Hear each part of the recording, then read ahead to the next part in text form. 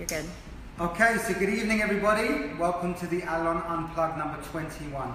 I apologise for our delayed start. We had a bit of an issue connecting onto the internet, but we are connected now. I have a beautiful model here that I'm working with, okay? We have got a lot of hair, very dense, beautiful colour by Evie and the colour team. Can you turn the volume down, is that okay? So basically what we're doing is we're working on a shape which is collapsing the shape. The hair is very dense, it's very kind of swollen because of obviously the bleach and all the colour. So I've pre-cut at least a half of my shape simply for time purposes, okay? So this is how I cut it so far. I started off by taking an area of disconnection from the recession through back to below the crown, and then from there went vertically down to the nape, okay? I then started working with a round cutting line, working on the base all the way round to the top of the ear. I stopped at that point, came around the front with a diagonal section, i.e. to mirror the hairline, and then worked back on myself, pivoting to vertical, working on the base with a round cutting line. So what I'm doing in effect is trying to collapse the shape, okay? I've used some Day Mist and some oil milk just to try and control the texture, because like I said, the hair is quite swollen, okay? Oil milk is good for basically trying to rehydrate the hair and manage the texture, whereas Day will help the comb glide through the hair a lot easier, okay? So obviously they're both Davos products. And what you've got to do, once you've cut the hair, because I'm going from quite long to quite short, the hair reacts and responds. So it's almost like in shock. So what you need to do is basically comb the hair into position, allow it to cool down, allow it to set by itself. Don't forget, the head is constantly releasing heat, which is drying the root, which would allow the hair to sit into position and make it a lot easier for me. So now I'm going to work onto my other zone. Now I've got a bit of a dilemma really, because I've got a beautiful colour, okay, but I've also got a texture to the hair which isn't necessarily naturally curly. It's more like a colour curl, like a bleach curl, which can be a little bit aggressive in texture. So what I'm going to do is I've cut a lot of the shape down to reduce a lot of the density, but on this side I'm going to go for something a little bit more curly, a little bit fuller, okay, a little bit more kind of scruffy and raw in texture. I might adapt and change depending on how the hair is responding to me, okay? But at the same time, I do want to do something where we can have a bit of fun tonight. I really want to try and enjoy cutting this hair for you, okay? And I'm going to work with the principle of working, kind of combing it once and cutting it once and really trying to manipulate the shape. So now what I want to do again is I want to collapse some of the internal shapes to the side, because again, the hair is so dense. I am going to try and release as much of the texture as I can. We did discuss before to maintain a lot of length in front. We don't want a short fringe. That's not something we're passionate about. And also we don't want to have any kind of shaving happening. That's something which is priority to us. So we're not going to do anything which involves any type of scissor or comb.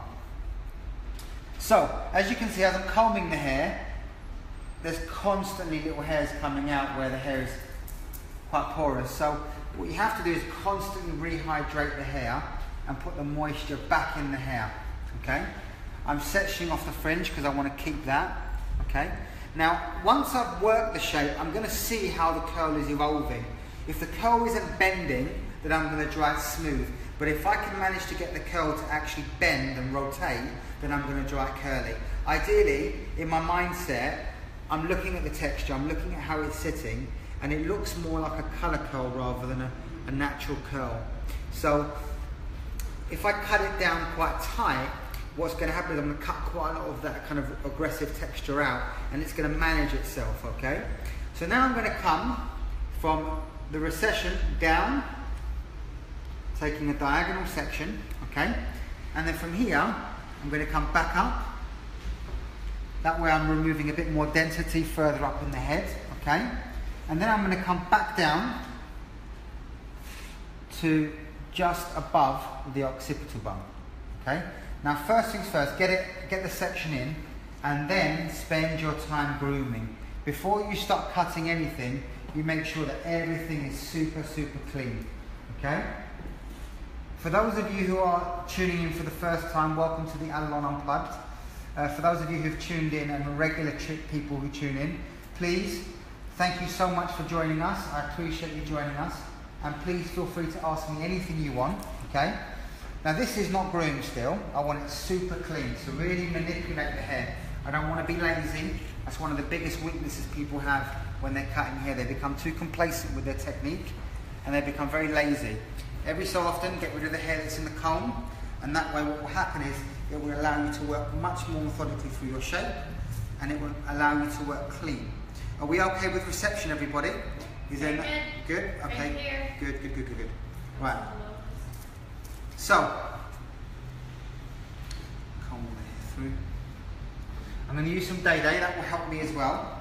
That will help me glide through the hair. Now, I want to do something that is quite creative. I want to do something that's quite fun. I've got an amazing colour, which we've got the formula written up for you, and I'm going to get Evie to come up later on and discuss exactly what you want. So if you've got any colour questions, feel free to write them down, and then when Evie comes up, I can always get Evie to discuss them with you. I know last week there was a few colour questions, and I'm not necessarily the best person to be asking for colour. I can celebrate the colour with you, but I can't tell you formulations as such. Okay. So, I'm going to use Day Day on the hairline to rehydrate the hair so that it's easier for me to cut the hair.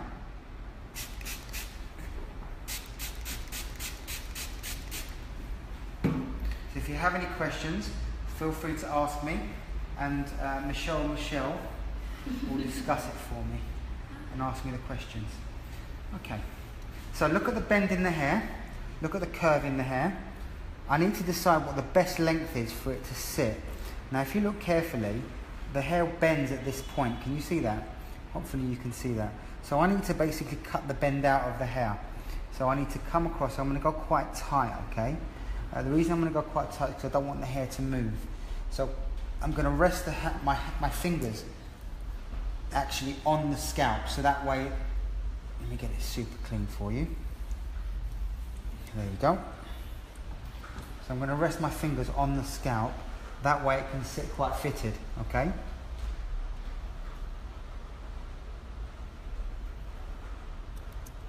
Taking the hair down, combing it once, cutting it once, and looking how the hair sits. Can you see how the hair bends? It has a nice kind of bend to itself. It's not flicking, it's managing itself. And my number system is I'm basically going to work on the base. So I am going to work diagonal sections. That way my over direction, my elevation, and my cutting line are all in play at this particular time.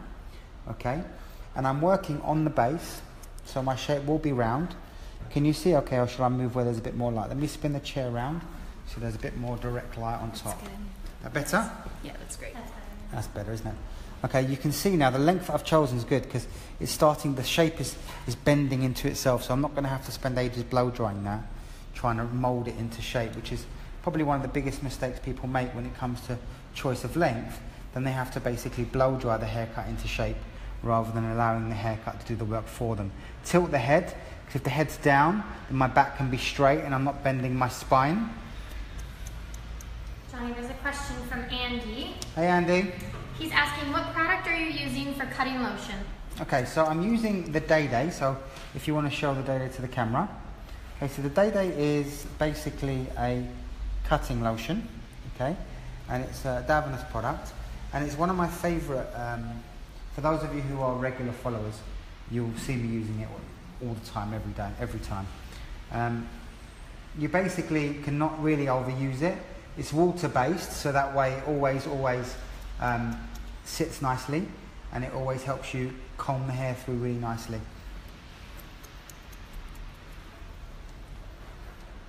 Good. So the haircut is slowly starting to mould itself into position. Again, diagonal sections. Now I'm going to go straight into the back. Michelle, can I borrow your fingers, please? Oh, you got it. MJ. Okay, so I'm going to go right into the back. Thank you. Okay. Comb the hair out from the base. look at the root of number of the hair that you're cutting to guarantee that it's coming out from its base, okay? So look at that root, not the underneath root. That way I know that the hair is coming out from its base. Comb it through, hold it with lots of tension. Be mindful of the skin, obviously. We talk about that every week in regards to the elasticity of the skin. Be mindful of that, but if you're consistent with your tension, you're going to manage that. Now my vertical shape in this scenario is going to be round, okay?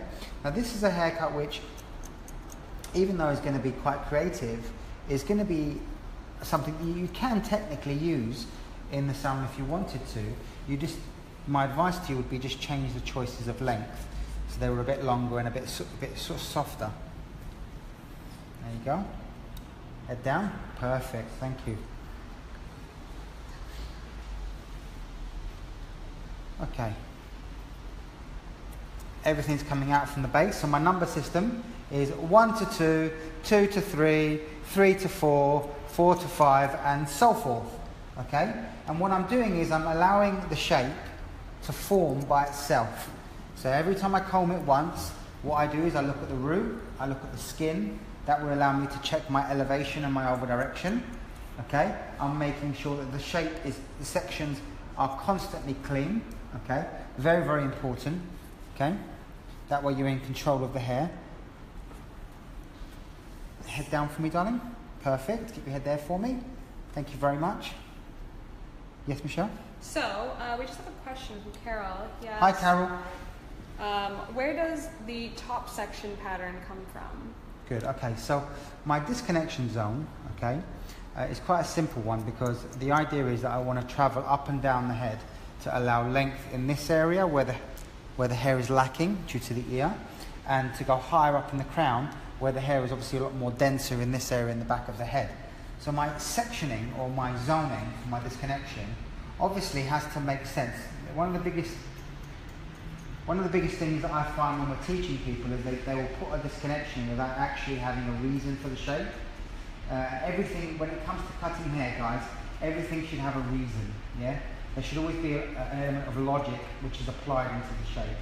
Otherwise, what you're going to find is that if there's no logic into what you're doing, is you're constantly going to be lost. Whereas if you apply logic, the shape works by itself.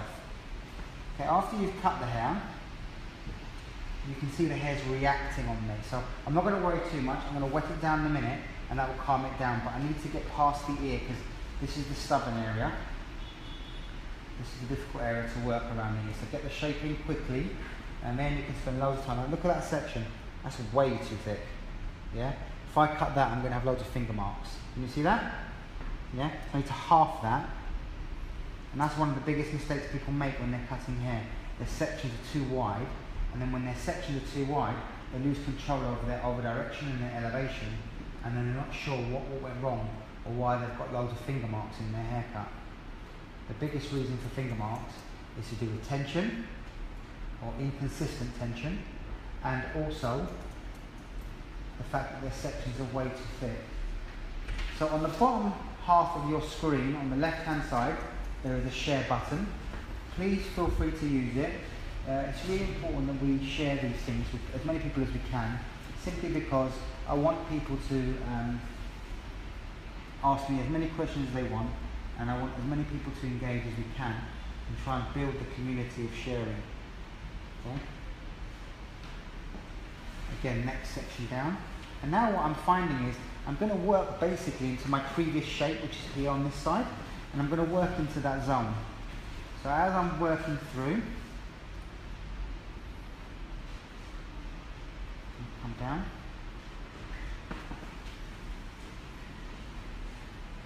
Okay. And I've got to be careful because I don't want to get longer, so I'm not combing everything onto. I'm not going, for example, from 7 to 6. I'm constantly moving my guide backwards. So the hair that I'm actually introducing is coming out from the base, but the hair that's the guide is actually what's moving. Now what's nice about this evening is we've got some of the team here who are here to watch. And we've also got a guest from Greece. This young man over here is Mr. Yorgos. And Mr. Yorgos is here for 3 days with us. and he's been working with Pedro yesterday, and he'll be working with Ped over the next couple of days. And we've also got our team who are training to be educators, and we've got some of our stylists also in here watching. And I think the thing with this kind of shape, again, look how wide that section is. That's way too wide, Johnny. Yeah? Way too wide. Johnny, don't be naughty. Practice what you preach, son. Okay? Nice fine section so you're in control. Okay? Jenny, let me come on this way so you can see better. Is that better? Perfect. Okay. So again, combing my guide onto the hair that I'm cutting, so that I'm basically looking at the root of the hair that I'm introducing, okay? Every time I'm looking at the root. Now I'm not too worried about the texture of the hair, because as I start to blow dry the hair and apply the correct product, I'll start to make the hair much more pliable, and the hair will start to sit into position much easier for me, okay? I'm connecting it, I don't know if you can see, but I'm actually connecting it into the previous cut zone, so zone 1, okay? And you see how the hair's reacting on me? It's kind of going like, oh, it's kind of quite aggressive in texture. So I need to constantly bring it into place. And then what I will do, before I move on to the top, I'll basically wet the hair down so it starts to set, and the heat of the head will start to mould the root, which will allow me to mould the end very easily. Also, I'll probably use maybe like a relaxing fluid, or maybe I'll use like one of the mousse, maybe a volume mousse, just to help me control the texture.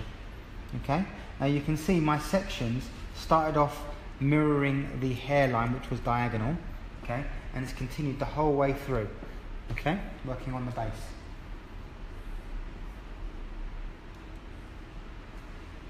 Every time just combing the hair into position, okay, and now as I'm working, I'm going to constantly, I'm looking for this guide, which is zone 1. So I'm looking for zone 1 to be able to hit it at that point, okay. You can see the hair started to dry. You can see that it started to dry neatly now on the underneath, because the root is drying because of the heat of the head, and that's the key. Whenever you're cutting hair, this is something that we talk about all the time, okay? The goal is to look at the root, because the root will tell you everything. It will tell you the movement of the guide, it will tell you the elevation, the over direction, it will tell you the bend and the growth patterns, it will tell you the flexibility of the skin. So before you close your scissors, make sure every single time you look at the root, okay? Now my body is moving around. Now if I could, it would be much easier for me to stand basically here, opposite my section. But obviously I'm playing to a camera, so my body is actually slightly offset, which isn't ideal, but when you're doing this, Jamie, do me a favour, babe, would you come here 1 second? Mm-hmm. When you're cutting this, what you should be doing is every single time, you should be aiming for the middle of your chest. So the middle of your chest, which means you've got to be parallel to your shape. And every time you're moving around like this, so your body's static. Now when your back is straight, if the head is upright and I'm trying to work this shape, I'm having to bend. So don't be scared to manipulate the head, stand opposite your shape, look at the root, pull the hair out, analyse the elevation and the over direction to make sure that your vertical shape, in this scenario my vertical shape is round, and my horizontal shape is also round, due to the fact that I'm working on the base. My vertical shape is round due to the fact that my cutting line and my elevation is all playing a part in that scenario. Okay. Last couple of sections, and then it should be connecting itself in. Come on this side, Johnny. Thank you. So one of the things that I'd like to talk to you all about tonight is about how Allilon plays a part in ENA. For those of you who aren't really aware of or tuning in for the first time, ENA is basically our salon brand. So we have two brands, Allilon and ENA. ENA is our consumer brand, so it's basically a salon which does consumer hair and consumer beauty, waxing, facials and so forth. The beauty of having this type of brand is that Allilon supports ENA with education. So in effect, ENA is proof that Allilon and the system of Allilon works. We have an amazing team of people, really good people, good hearts, lots of passion, really focused on becoming the best that they personally can be. And it's beautiful having guests and friends who come in and spend time with us. So if you're ever in London, please feel free to visit the Academy and visit the salon and meet the team. Trust me, they'll make you feel welcome. That's one of the things that as a company we're quite lucky to have a reputation for. The address is number 5 Great Queen Street, London, WC 2B 5DG. So number 5 Great Queen Street, London, WC 2B 5DG.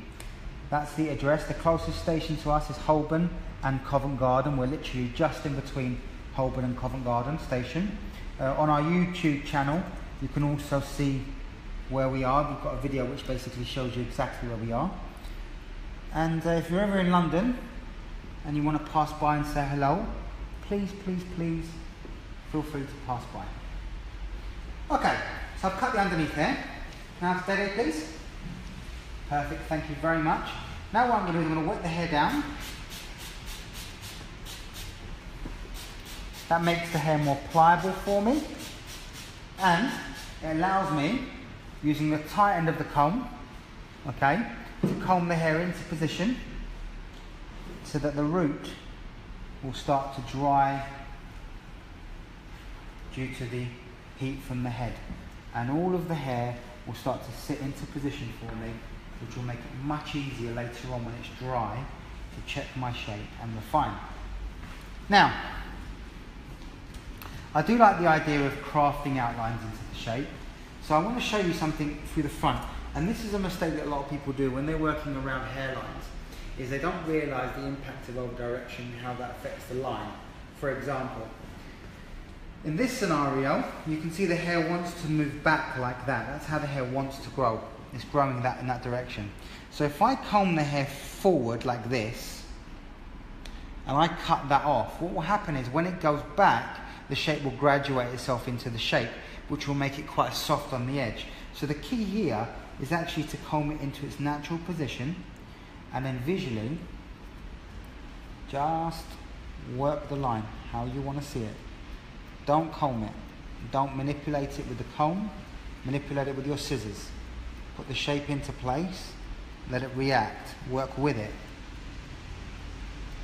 And don't forget, when it's dry, I can spend more time refining. But can you see now, look? That is how it's going to sit. I don't have to try and manipulate it into shape.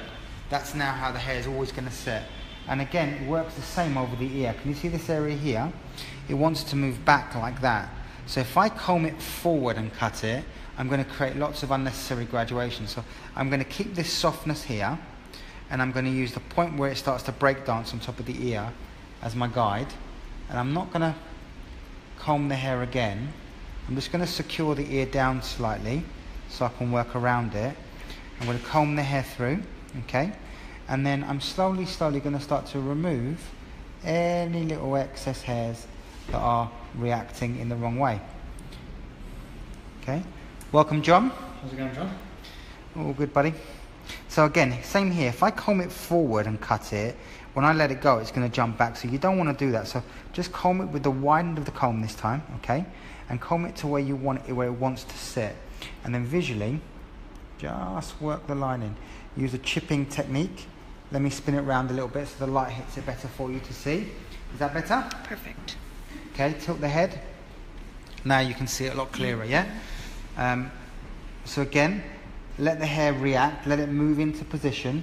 Because I'm approaching it from this direction, my blades are also pushing the hair back. So what's happening is I'm encouraging the natural movement of the hair, and I'm not trying to position the hair. I'm cutting the hair into position. So that way it limits the amount of problems I will have later on. Now because I didn't drag the ear down, I just dragged it to the side and back like this. And that way what happens is the skin doesn't stretch down. Because when the skin, if you're going closer, Jamie, if the skin goes down like that and you cut it, when you let go, the whole thing jumps up. So the key here is just to bend the ear gently forward and gently back. Okay, that's a really good little tip for managing the shape around the ear. Michelle, if we've got any questions, do interrupt me. We just got one from Samuel. He and our horizontal shape is also round, technically this would be layering, not graduation, right? Because the internal shape isn't shorter than the external shape isn't shorter than the internal shape. So very good, great question. In the end, this particular haircut will have a layered result due to the fact that my cutting line is round. Now, in effect, what's going to happen is the hair will hug the head really nicely, okay, because I haven't built a corner in the shape. Now, let me just come around this way. Now I'm going to start to work around the ear. And what I'm going to do is I'm going to gently remove any excess hair that sits on the ear. Now the attention to detail in this area is so important. So in this scenario you can stretch the skin quite a bit. Okay? I'll try and stand out of the light so you can see really clearly. Now what's interesting when you're discussing shape is to understand what we're trying to show you. And what we're trying to show you as a company is the effect that technique has on the end result.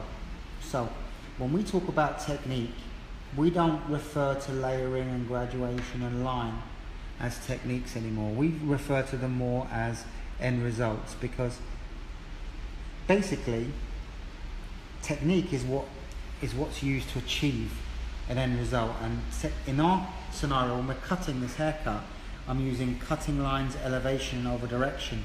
So for us, techniques are actually cutting lines, elevation and over direction. Why is that? Some of you are going to be thinking, what are you talking about, Johnny? Let me try and explain it quickly. If you think about it, the word technique is basically a method of working or a way of achieving a result. Layering is the end result. It's the finished look. It's the outcome of many different factors.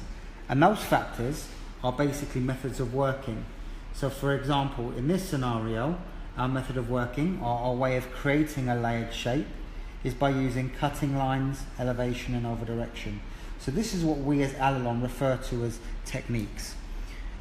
We have been, over the past 7 years now, constantly refining and rewriting and redirecting our primary shapes to make it as pure as possible. And one of the things we've realised in our debates is actually what layering and graduation and so forth is. And it's really important that we don't fixate ourselves on the fact that things can't change, because things can change. Because as knowledge grows and knowledge develops, we realise that certain things aren't 100% as accurate as they could be. So in this scenario, I've used a cutting line, elevation and over direction to create my shape. I'm now going to blow dry all this hair on top, cut that hair dry, and then start working on all my exterior shape once the hair is dry. So what product am I going to use to blow dry? So I'm going to use a Love Smooth, and I'm going to use a relaxing fluid. I'm also going to use a little bit of Day-Day, just so my brush can glide through the hair.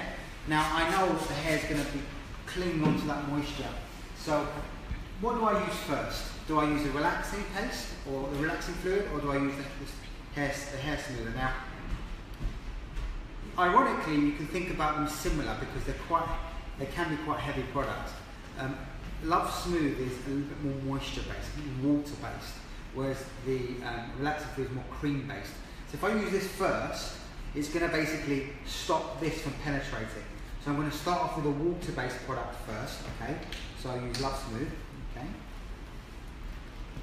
I don't have to use a lot. You can see the shine in it. It's very moisture-based. Can you see that? Yeah? So I'm going to use that, and I'm really going to try and distribute that really well within the hair, because the hair needs it. In fact, if I'm honest, it's screaming for moisture. I know that this is going to dry quite smooth, quite easily. It's just going to be a bit resistant in regards to holding onto the moisture. Again, when you're applying your product, apply it through everywhere and apply it as evenly as you can. Good. Run your hands through the hair. Focus on the mid-lengths and ends quite a lot. So I don't know, guys, if someone wants to have a look and see if Evie's available to come and have a little chat about the colour.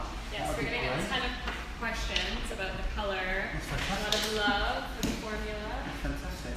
So now I'm using the relaxing fluid, okay? I'll get rid of all this hair. Okay?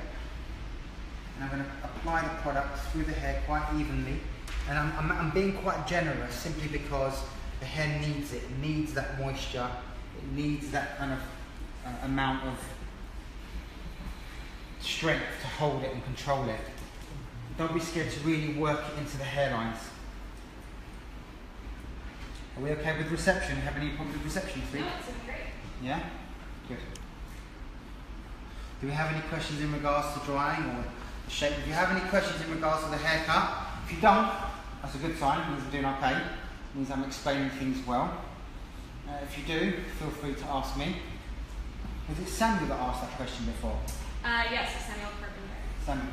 So Samuel's obviously done the primary shapes course with us before, which is fantastic, and it's something that I know we talk about every week because it's the fundamental way of us teaching. It's what we're trying to use to make a difference, and it's something that's really important for us to use and share with people. I'm going to use a Denman brush. The reason why I'm going to use Denman is because it gives me a lot of tension, okay? And I'm also going to use a hairdryer with a nozzle, okay? To help me control the texture. I'm going to start on my short hair first, okay? Lots of heat, lots of speed, and I'm going to apply the hairdryer going down the hair.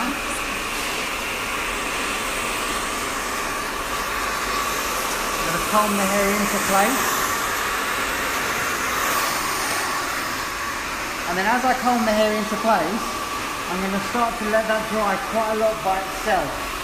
I don't want to over dry that, because I don't really need to. I'm not worried about my length just now. I'm going to focus on the slightly shorter hair first.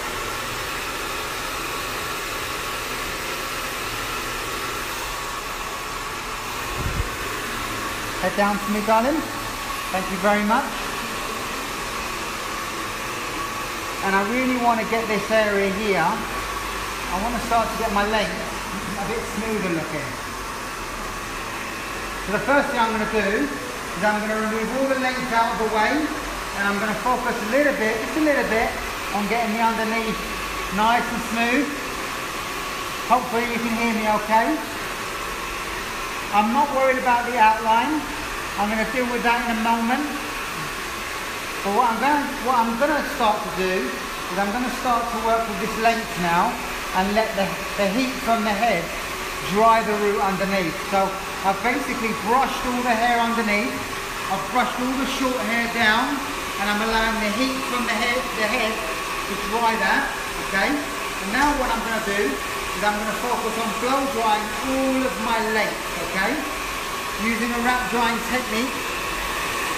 For those of you who've never really worked on wrap drying before, think of it as wrapping the hair around the head and applying the heat.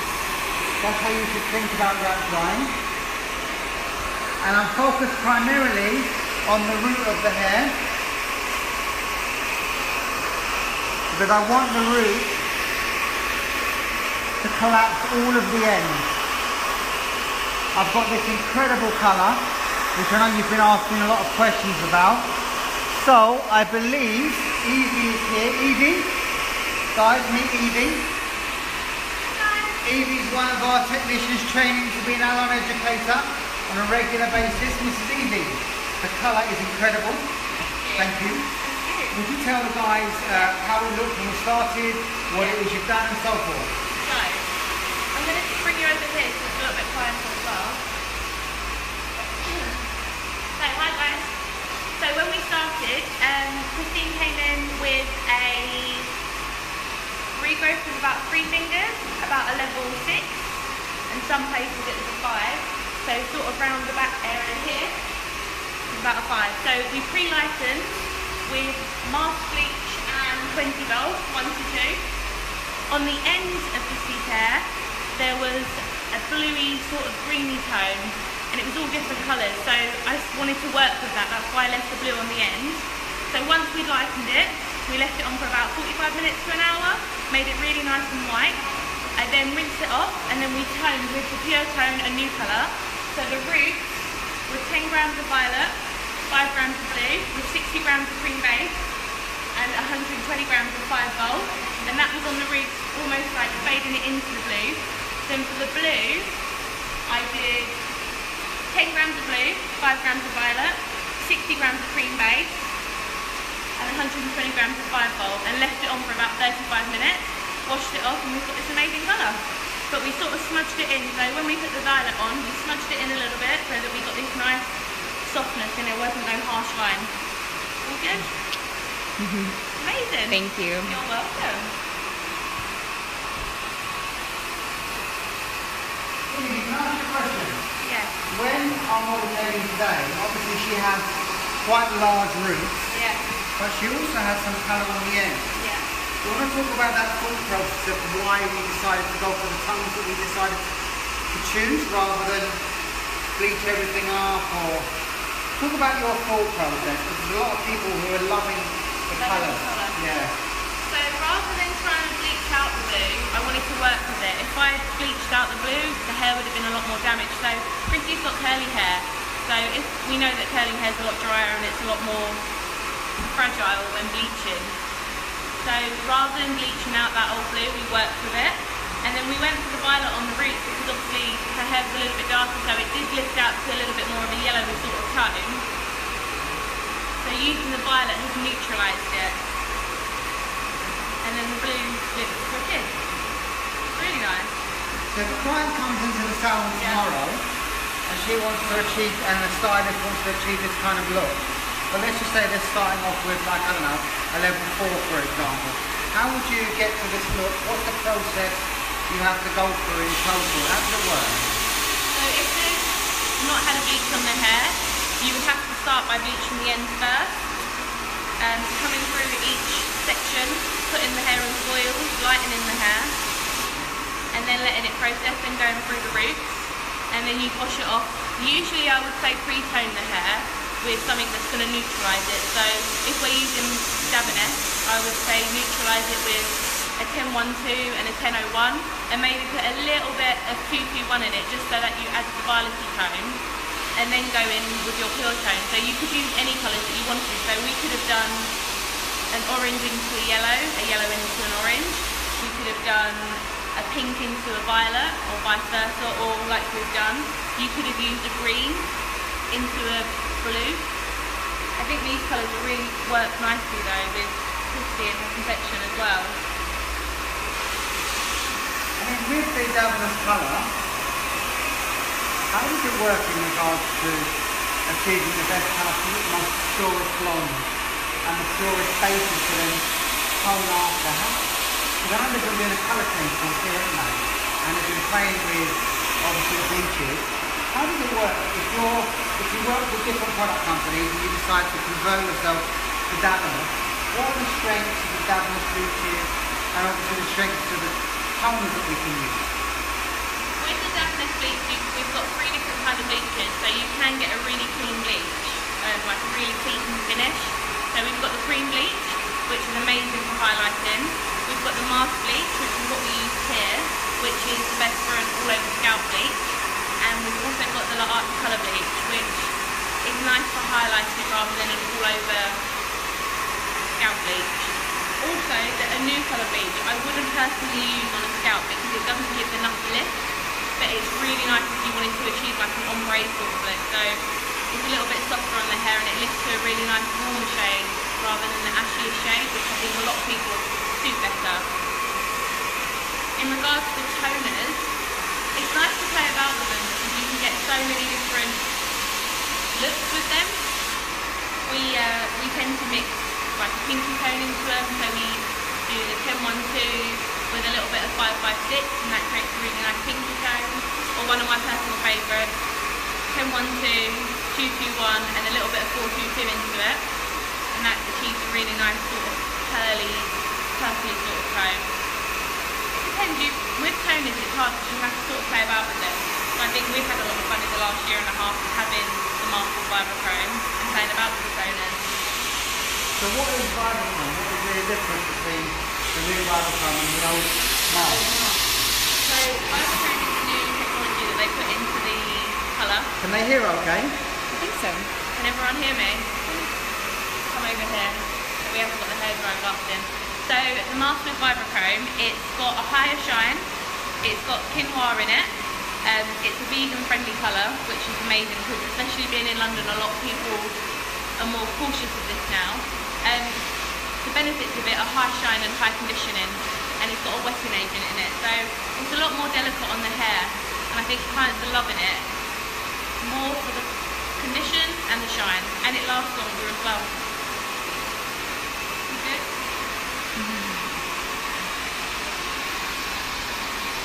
So basically guys, now I'm in a situation where I'm wrapping the hair round and I really need to focus the airflow to manage the texture of the hair. The hair's obviously got a bit of a texture to it, so I need to manage it by managing my airflow. And also another thing I'm finding is that obviously because the hair is bleached, obviously the hair becomes slightly more porous. When it becomes more porous, it likes to hold on to the moisture. So you need to be careful. You need to be careful about how long you're applying your heat for. Otherwise what happens is the hair will become static, and I don't want the hair to become static. I'm really conscious of that process. So you can see where the hair is obviously reacting on me, and what you need to do in this scenario, if you watch really carefully, I will show you. Let me get the length out of the way. Now watch, comb the hair down. See all these little baby hairs, get them down and force it down with the hairdryer. And what that will do is it will smooth down all these little babies. Now you must be careful obviously with the heat, and you can manage your heat better. So full heat. Thank you, Evie. Thank you very much. So if you have full heat, obviously you've got to be careful when you do this, because you don't want to burn the person that you're working on. But if you really focus your heat down the hair and you move it quickly, you won't burn the person, but you'll get all of the detail work down.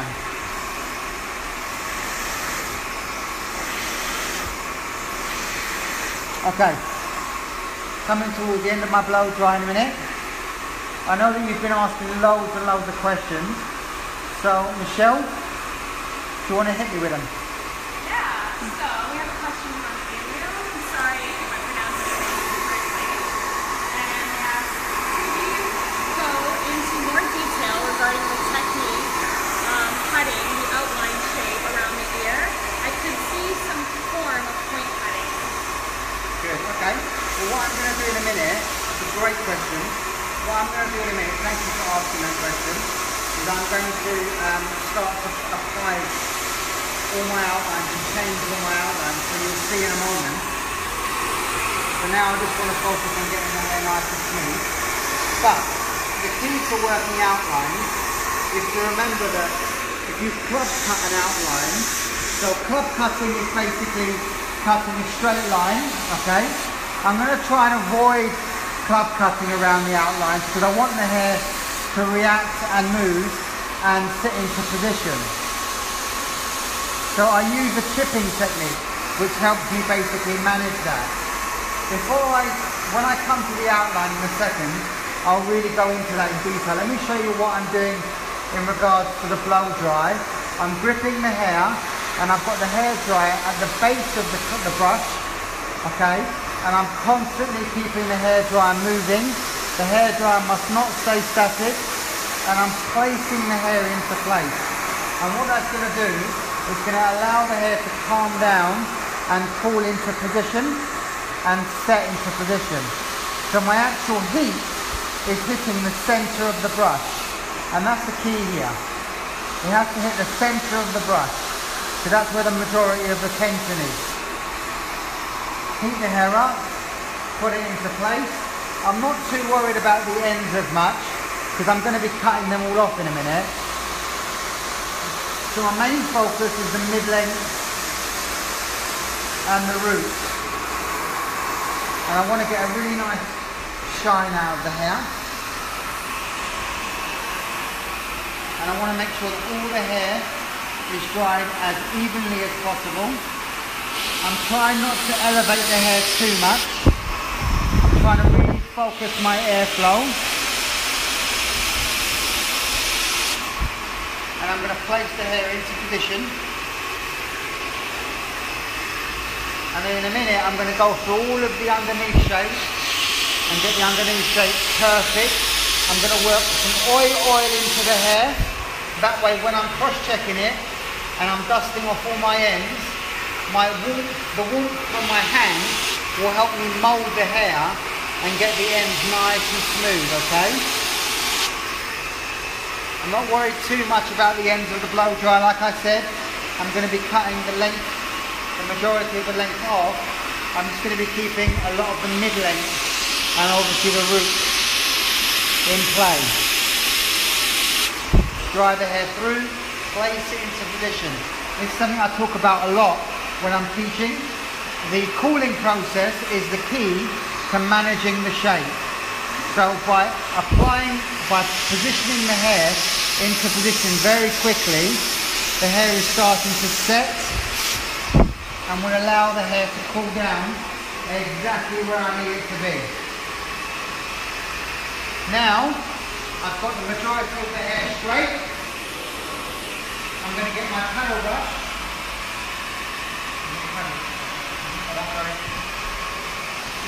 Okay? And I'm going to wrap it with my paddle brush. And the reason why I'm going to do that is it's going to soften the blow dry, because I don't want the blow dry to be set. So by changing it onto a paddle brush, the hair will wrap much nicer, because there's very, very little tension with the paddle brush, and I'm able to get the hair nice and smooth. Also what I'm going to do is I'm going to apply some oil in the hair, and then go over it again one more time. And what's going to happen when I do that is the heat will activate the oil, and the hair will absorb it really well. So, oil. Don't be scared to use it, especially on hair that needs it. Okay? Rub it in your hands really, really, really well.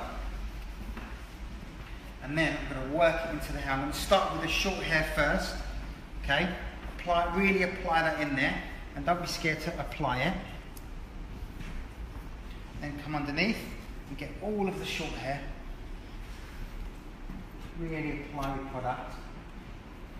And what's going to happen is, when I start to cross-check all the underneath, the warmth from my fingers while I'm working, the hair will start to absorb the product, because the hair, when you've gone from that long to that short, the hair kind of gets a bit aggressive on the tips. I know you've got loads of questions, Michelle. Let me just get through what it is I need to do, and then make sure you save those questions, because I want to answer every single one before we go. Okay, I'm going to work the oil in, glide my fingers through the hair. Now what you've got to remember is the beauty of this haircut. Obviously the mechanics putting the basic shape in is good, but the beauty of it is that actually happens at the end when you start to refine the outlines and cross-check. That's when the haircut starts to really polish up and come alive for you, okay? It's just like, I suppose you could argue, it's a bit like cooking. You know, you prepare all of the ingredients, and then it's not until you actually dress it on the plate when it actually comes alive. Oh my God, that looks really amazing. And it's the same principle with a haircut, you know? Think of it like you're tailoring the shape as you're working, constantly tailoring it, making it work, applying the product. Don't worry about thinking that you're applying too much product, because bleached hair needs it, it absorbs it, it kind of sucks it in. And it looks after, do you love it? That sounds good. You know, getting hungry. Really work it in. I haven't had dinner yet, so I'll have some dinner after I finish this haircut for you. Okay, Michelle, in regards to the outline conversation, I'm going to go over that for you, I promise when I start working on the outline. Have you got anything else, any other questions that I can start to talk about? And then I'll come back to the outline conversation when I start to rework the outlines. We have a really, it's a two-part question from Amelia. And she asked, Hi Amelia. Do you name the individual hairstyles and color you create each time? No. No, we don't. I'll explain to you why. Because, okay, in this scenario, so let's talk only about this particular shape that I've done. In this scenario, I've used a specific sectioning pattern, okay, to achieve my result. Now I can use exactly the same sectioning pattern, exactly the same cutting line, exactly the same over direction and elevation, but just change the length, and all of a sudden it's a completely different haircut. So naming a haircut for us as a company isn't necessarily something that we focus on as a company. What we will do, it was Amelia you said, yeah, Amelia? Okay. Let me just explain something to you, Amelia, right? If we can teach you the fundamentals of cutting hair, then you can cut anything. Not a menu of 4 haircuts that's all you can do, and if a client comes in and they don't fit in that menu, you're lost. That's not really what the craftsmanship's about. So if you trust me when I say, come and try and learn the primary shape, and once you do that, you can cut anything you want, and we can name it anything we want. We can call it the Amelia haircut. But ideally, don't think of haircuts as one shape. If I just simply change the choices of length, this haircut will look completely different, even though I'm approaching it in exactly the same way. Amelia, thank you for your question. That's a really good question. And it's something that we talk about as a team, because I know when I was training, there was a lot of named haircuts. And they used to name the haircuts based on the model's name. So if the model was called Mercedes, the haircut was called Mercedes or whatever. So we tend to avoid naming particular haircuts, because with technique you can achieve any haircut and any look. And that's what we want to try and teach you, if you let us. That's what we'd like to share with you. We'd like to share with you a way of cutting hair which will allow you to do anything and not limit you in any way, shape or form. So the second part of her question is, what would you name this haircut? I'm going to call this haircut the Amelia haircut. Because after you I'm naming this haircut. Sure. And I pre-planned it before I knew you were going to ask the question. That's a really nice question. Thank you for asking. I appreciate it. What other questions have we had? So, a lot of people have been wondering about the styling. Can you maybe explain to them why it's so important to have such a smooth blow dry when you're cutting the hair, even if the model may not blow dry it this smooth at home? Great question. Who asked that question? It was just, I just read that some people were wondering why it's important to get it that smooth. Okay, so I'm going to cut on the top in a minute, and I need the top to be one consistent texture. I can't afford for it to be multiple textures, because what does that affect? It affects my kinking. So I need it to be one fluid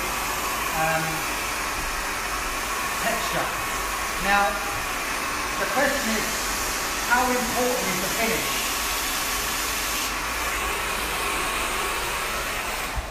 Let me be. It's quite controversial, but I'm going to be honest with you. Okay, I hate it when I see people iron a bad blow dry. For me, I find that quite lazy, and I find it very frustrating when I watch people do that. The art of blow drying is being lost because people want the easy result, people want the easy finish. And people have become so reliant on the iron that they're not understanding the manipulation of the brush and the heat and so forth. So I'm really quite passionate about trying to get people to do really beautiful, solid blow dries, because I feel that that's an art form which is being lost very, very quickly. And it's our job, people who can hopefully help, resurrect and maintain that discipline, So now what I'm going to do is I'm going to start to check all my internal shape. And what you're going to see, can you see all these little baby hairs? As I'm checking it, they're slowly going to disappear, because what's going to happen is the warmth from my hand and also the oils that I'm working with are going to start to be absorbed into the shape. Okay? So, this is the Amelia haircut. We're going to call it the Amelia colour as well. And with this particular shape, I'm really trying to understand the bend of the hair and the manipulation of the hair. So again, going back to this point here, you can see where the hairline likes to change direction. So I'm going to ignore where the hairline likes to sit. I'm not going to comb that backwards or forwards. I'm just going to comb it to its natural fall and pop that in. And can you see all these little baby hairs? Look what I'm doing, I'm just gliding over the surface. This is called surface cutting, okay? And it's a form of freehand, okay? Because what I'm doing is I'm not physically using one hand to achieve the result. And what this does, it just basically gets rid of any little softer bits. I quite like this little kiss curl. I think it's quite pretty, it's quite Betty Bowie type shape. But I don't like the way this hair's hitting on top of the ear, so I'm going to cut it around the ear, but I'm going to maintain all of that.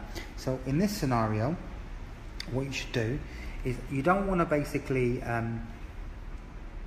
cut a solid line, because if you cut a solid line, it's going to thatch out. So I'm going to slowly work the shape in, and I'm going to work it with a slicing technique. And what this is going to do is going to clear the ear, but make it quite raw. So that way it doesn't thatch out and become a really solid, heavy shape, okay? So I'll do that, and I'm going to come back and do the same on the back, okay? So I'm going to come in, and I'm going to gently carve out all that hair. So it starts to collapse the shapes. Technically, I'm cropping all the inside hair, and then I can start to actually put the shape in. Have you got some more questions there, Michelle? I can see you so got a question, and it's actually just a personal question. Have you ever worked with Menspire, as I can see a lot of similarities in the way in which you work and explain things? Is that Josh speaking now? So, a friend of ours called Josh is actually a very good friend. He's become quite a close friend now, actually. Really nice human being. Great barber. He was here today, ironically. And he might be tuned in. Josh, if you are tuned in, hello. Menspire is a company which basically specialises in barbering. So for those of you who want to really kind of go down the road of clipper work and really try and master your clipper work, feel free to get in touch with the boys, okay? It's good that they use the language. I'm not sure. I obviously have never done a course with them, so I can't really tell you about the language that the guys use. But my advice to you is, and this is something that I focus on quite a bit. As a company, we encourage people to try out all different education companies, because every education company has something to give you. And the key really is to understand who you can relate to the most, because there's some companies which you'll relate to much easier and much more personal to yourself. Obviously, what we're trying to do as a company is create a beautiful language for people to use. And what we're finding is that, and the beauty of it, and it's hard because I really don't want to come across like. Our goal is to share, and that when you share, you don't only share to people who just cut hair in the salon. You know, educators, education companies, everybody influences everybody, and hopefully, if our language is being embraced by different people and shared, you know, their way or whatever, I think it's a beautiful thing. As long as you can relate to somebody, education can be really, really fun. And if you do want to learn how to, you know, do really beautiful fades with clippers and so forth, the guys do a great job. But it's interesting that you focused on the language, because the language is the key to what we're trying to achieve. Can you come around this way, Jamie? Let's get some light in there so we can see what we're doing a bit better. Okay, I'm going to basically I'm going to use the small clipper, and I'm going to carve that outline out a little bit. I'm going to get rid of all this excess. And what that will do is it will refine the shape and make it super clean. I'm using the corner of the clipper. I'm going to remove this length out of the way here and put that in there. Now this hair here, I'm going to comb it down and literally just clip the line in. And what will happen is, and this is something which is good, actually quite a good learning curve for everybody. The difference between cutting with a clipper and cutting with a scissor is quite obvious, and I'll explain to you the biggest difference. One of the biggest difference of using a clipper is that when you actually cut the hair with a clipper, when you look at the hair under a microscope, the tips of the hair are cut quite square. So what happens is the hair feels a little bit more aggressive on the tip, okay? Whereas when you cut hair with scissors, the hair tends to be cut on a slight diagonal, so it tends to be a lot softer in regards to its finish. So now I'm going to turn the chair around and move around this region, and I'm going to use a mirror to assess how my shape's looking. It's amazing, as soon as you put an outline in, how everything starts to come alive now. Can you see? The whole shape starts to come alive. I love that little kiss curl. It's really pretty, because it aims towards the corner of the eye, which I always think is quite a pretty thing to do. Okay, now I'm going to start to work on my outline in the back, okay? And then what I'll do then is I'll start to work on all my legs. So the key now is to understand what kind of shape I want this back bit to be. And I want it to be quite fun, so I'm going to show you what I'm going to do. Then we come around here so you can use the light again. Perfect. Keep your head there for me, darling. Perfect, thank you very much. Okay. So tilt the head down, and we're going to have some fun now. If you keep your head there for me, darling. Thank you, that's brilliant. Thank you very much. Okay. I'm going to have some fun with the outlines. I need to understand what it is that I want to try and communicate. I want it to be quite graphic, but at the same time, what I'm going to do, you're going to see me in a minute, I'm going to go through and I'm going to carve into it so that way it doesn't look so solid, okay? So the first thing I do is I'm going to put the basic shape in, okay? Obviously when I put the basic shape in, especially with a clipper, the shape's going to look quite solid, okay? But then in a minute, what I'm going to do is I'm going to come through and I'm going to refine it all and use like a pointing technique. Now I can see the hairs, can you see the hairs bending here because of the muscle underneath here? Where the trapezius muscle is, which is this muscle in the centre, what's happening, if you look carefully, it's actually slightly offset. Jamie, stand from behind so you can see it. If you can see the muscle, it's actually slightly offset. So what happens is the weight pushes to one side because the muscle sticks out. So what I'm going to do is I'm going to carve it so it actually becomes a focal point. So start here. And just carve that out.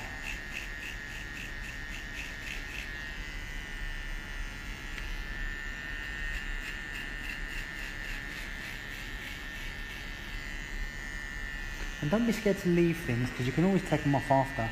So leave it and try things out.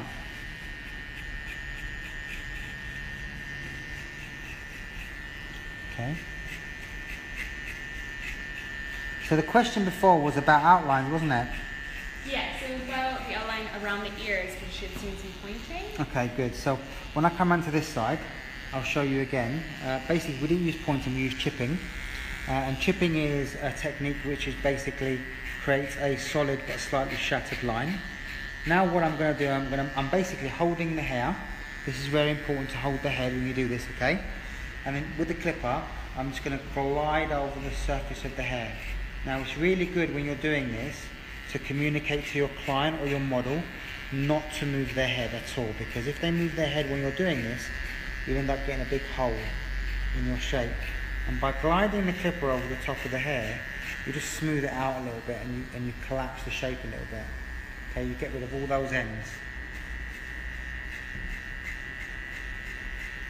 So just glide it over the top of the hair and it just smooths out the hair.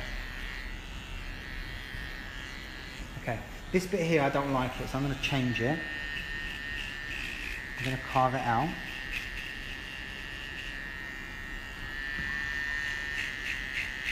Now the thing with the symmetry in outlines, if you don't make it obvious, it ends up looking like a mistake. So in this scenario, what I'm going to do is I'm going to get rid of the bulk of it, like this. And then I'm going to use the tips of my scissors, and I'm going to go in, I'm going to carve out the weight in it. Okay? When I do this, what's going to happen is the hair is going to move and react, and it's going to jump. And it's going to jump in lots of different directions. And what I'm going to do is I'm going to react to it. So pointing to it, I'm going quite deep, because I don't want the density in it. I use the tight end of the comb and I comb that through, and what that does, it collapses the shape for me, okay? Now I'm going to cross-check this shape. Now I can see I've got a bit of a corner in the middle here. Basically I've got a bit of a weight line here, and the reason for that is I've got two different lengths that meet. I've got the initial length, which is basically my zone 1, and then I've got the second zone coming around into that zone, connecting through. So I'm just going to go through and make sure that that corner becomes a lot less obvious. So there is still going to be an element of difference of length because I'm working one shape into another. But by dusting off that corner, what happens is it just collapses the shape a little bit. Head down for me. Perfect. And again, I'm going to come in and I'm going to point into it and I'm going to soften it through. Now, pointing is a form of personalizing, which basically removes density within the shape. I'm going to change the outline because I'm not happy with the way it's sitting. Come on this. Let me come on this way. So with this side, what I'm going to do is I'm going to have a bit of fun. Okay. I'm going to come back around this way. I'm going to carve this out like that.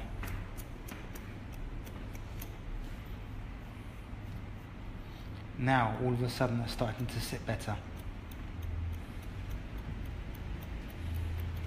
Now the clipper. Thank you.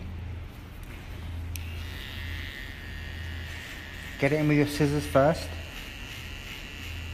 and then get rid of all the excess, and just glide over the surface.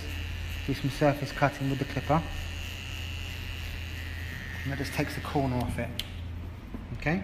And now you can see all of a sudden that's sitting really beautifully, whereas before it wasn't it was reacting, not sitting right. Now I have to basically change the outline, because if you come around, Jamie, you stand there for me like that, you can see that it looks like, because I haven't intentionally tried to get a balance, it looks like a mistake. So what I need to do is now I need to start to aim for a bit more of a balanced shape. So again, this side I'm going to cut with the clipper to show you the difference. I'm going to carve the outline in on this side. I'm going to stand with my body parallel to the shape.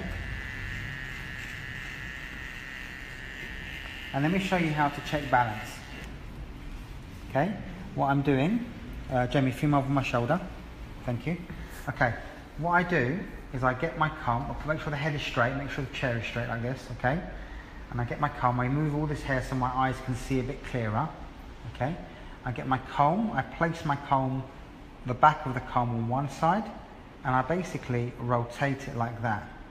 And I see what is protruding. And then I can basically work out what my balance is. Now that I've put the basic shape in, my basic balance, now what I'm going to do again is I'm going to go through and I'm going to soften it again. Because I don't want it to be so solid. And when you're doing this, go straight into the hair. Don't go on an angle because you'll get big holes in the shape. Just go straight in. I'm using the tips of my scissors and I'm using about 1/2 centimetre of hair to reduce the density. So my line will still be strong, but it will just feel a bit more natural, a little bit less kind of hard-edged.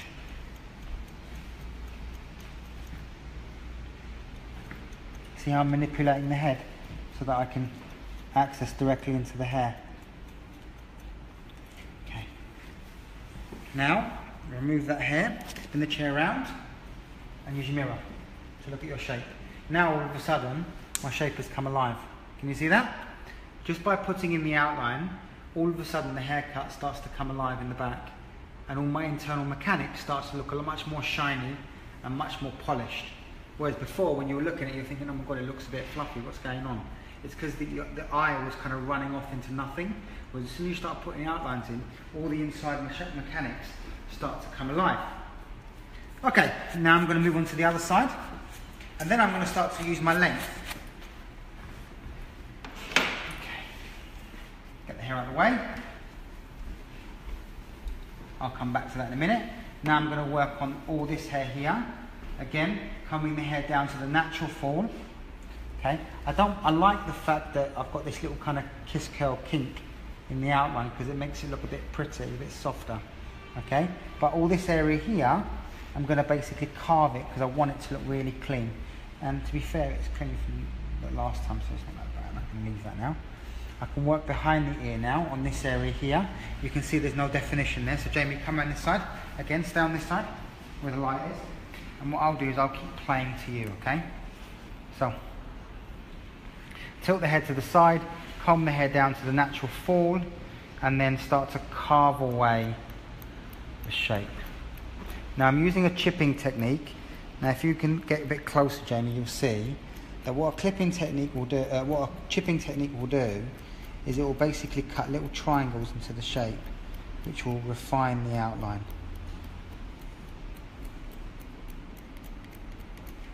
And it will create a solid line, but a slightly broken line. And again, really work it, really work it. Don't be scared to spend the time refining, because it's that polish, it's that finish which basically is your signature. And the moment you think you call it a day, that's the point where your standards are. And what I want is to try and encourage people to really push their standards to make sure that every single haircut is the best haircut they've ever done. And if you have that kind of mentality, your haircuts will only improve in technique. Again, comb it to the natural fall. Don't comb it forward, there's no point, because by doing this and cutting all that, when it goes back to its natural position, you're going to have loads of problems, loads of graduation in your line. Just comb it to the natural fall and then chip it. So for those of you watching, I don't know how many people are watching or who's watching, but please feel free to share this video if you're enjoying watching it. Please feel free to ask me as many questions as you want, and please feel free to start a little debate. Michelle, I know you're probably dying up and talking, probably dying to ask me a question. Sorry, babe. No. What's the question? So Nikki was just wondering, how could you make thin hair look thick? How can you make thin hair look thick? Okay, so ideally what you want to try to do on slightly finer hair, my advice would be keep the shape much more compact. In other words, by putting strong outlines in, you instantly make the haircut look more compact. By working quite solid shapes, quite mechanical shapes, again what that tends to do is make the haircut look quite compact. Ideally, by creating shapes that maintain density, you tend to basically have make the hair look thicker. But ideally, what you want to try to do, I'm just trying to decide what I want to do with this bit here. Do I want it more graphic there? Shall I have more of a graphic line? Yeah, let me graphic it up. So I'm going to basically take that away there, so it becomes much more of a, that way it points towards the cheekbone. That line there, if I put that line in there, that's going to put a bit more definition, and it will aim towards the cheekbone. So just basically comb it into place. Don't be scared, just get it in. Comb it once, cut it once, and it's gone. Comb it once, cut it once, and it's gone. That all of a sudden becomes much more of a visually a prettier shape to cut. And you know what, let me have some fun. Put another shape in here, let's see what that looks like. A little shape upon a shape. I think it's quite cute, quite like that.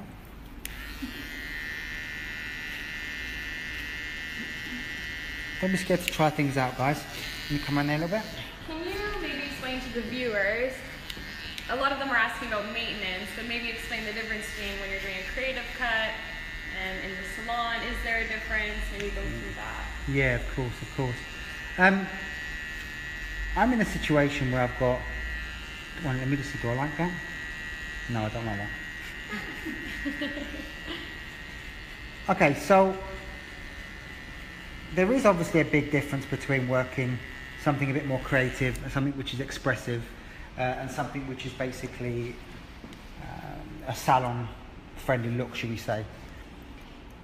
A good haircut should last, full stop, whether it's really creative or really kind of basic. The key is who you're cutting it on. Suitability, understanding who the person is. You know, I've got a beautiful young girl who's open for cool haircuts, who wants to be different, who wants to stand out from all her friends. She doesn't want to have, you know, long, boring, kind of all the same colour type hair. She's young, she's kind of alive, she's studying, she wants to have fun. You know, for me, hair is about making it personal. Think of it like you're tailoring something to someone's personal features. So if somebody's got a lot of, let's say somebody, I don't know. See, no, this is wrong, I shouldn't say that. Let me try and be clear without offending anybody. Just because someone's a banker doesn't mean they're boring. Just because somebody's an artist doesn't mean they're creative. It's about understanding the person. And if I'm in the salon and I've got Mrs. Smith coming in for a haircut, if I put Mrs. Smith in a box, she'll be in a box. But the box doesn't need to exist unless you put it there. So don't be scared to try things out and change things. Don't think like, oh, but it's salon work, so it has to look like this. No, it doesn't. It can be whatever you want. You're an artist. You create beautiful things using hair. Hair is your material. So by assuming that because salon work has to be more refined and more simplified, it doesn't. Your client base represents you. And if you want to have and do really cool, funky work, then talk to your customers and get them intrigued. You want a bunch of clients. You want to come to work and you want to paint with hair. You know, paint with your scissors. You want to paint with your colour. You want to express yourself and have fun with it. You don't want to come in every day and do the same thing over and over and over again and then get so depressed because you're doing the same thing over and over again. It just feels like Groundhog Day. And often we put ourselves in that box without even realising.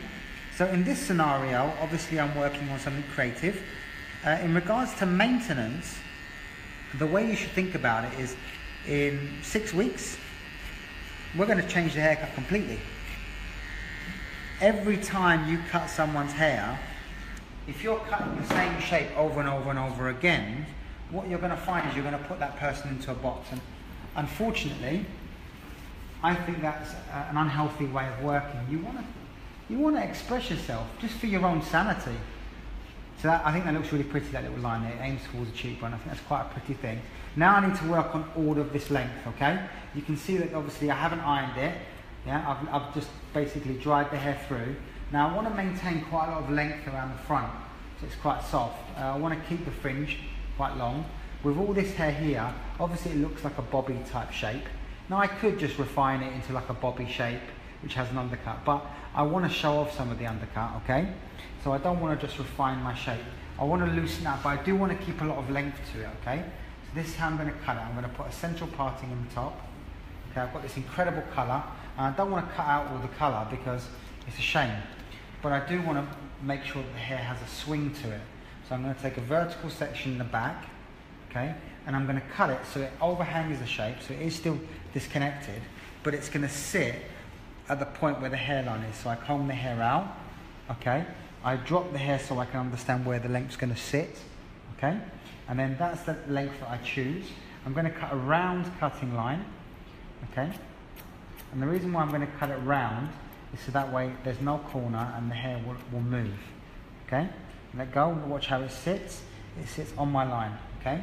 Now I'm not worried about the ends of the hair just yet, because in a moment I'm going to iron and they're going to collapse, and then I'm going to iron and then I'm going to point into the shape. Now in this scenario, I'm going to comb 1 to 2 and comb 2 out from the base, okay? Then I'm going to comb 3 to 2, So I don't need section 1 in my hand anymore. And that's the key, to drop sections when they're not being used. That way you're in control. So I'm going to go 3 to 2. Okay? Now, I'm going to keep 2 in my hand, and I'm just going to keep introducing the sections to it. So, 3 to 2, 4 to 2, 5 to 2, 6 to 2, and so forth. And what will happen is my shape will start to drop and become longer in the front.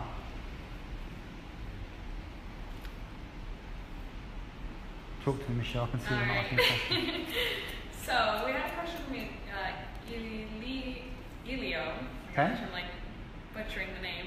And basically it was, if she were to not style it smooth, what advice would you give her for her natural texture? Well, I don't know when Elio joined, but her natural texture doesn't exist anymore. Her natural texture now is coloured. It's kind of like a slightly swollen hair cuticle. It's slightly swollen. It's slightly kind of swollen and expanded.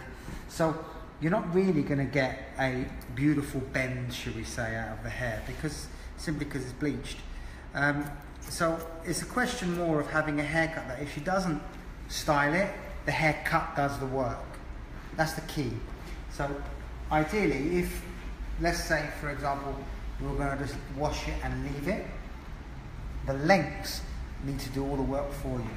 So again, just going back to my haircut, section 1 I took out from the base, 1 to 2, 2 now to 3.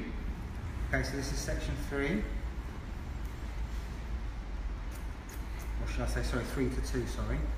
Can you quickly explain your sectioning pattern as well as you're working on the disconnection? So my sectioning pattern basically is pivoting from the crown and then working vertically through the side, over directing back. So everything is coming back to section 3. The cutting line is round.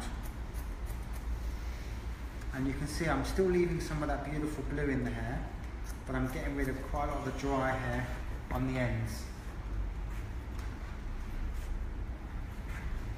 And what's nice about this haircut, as I'm working, you can see obviously the shape underneath, poking through every so often.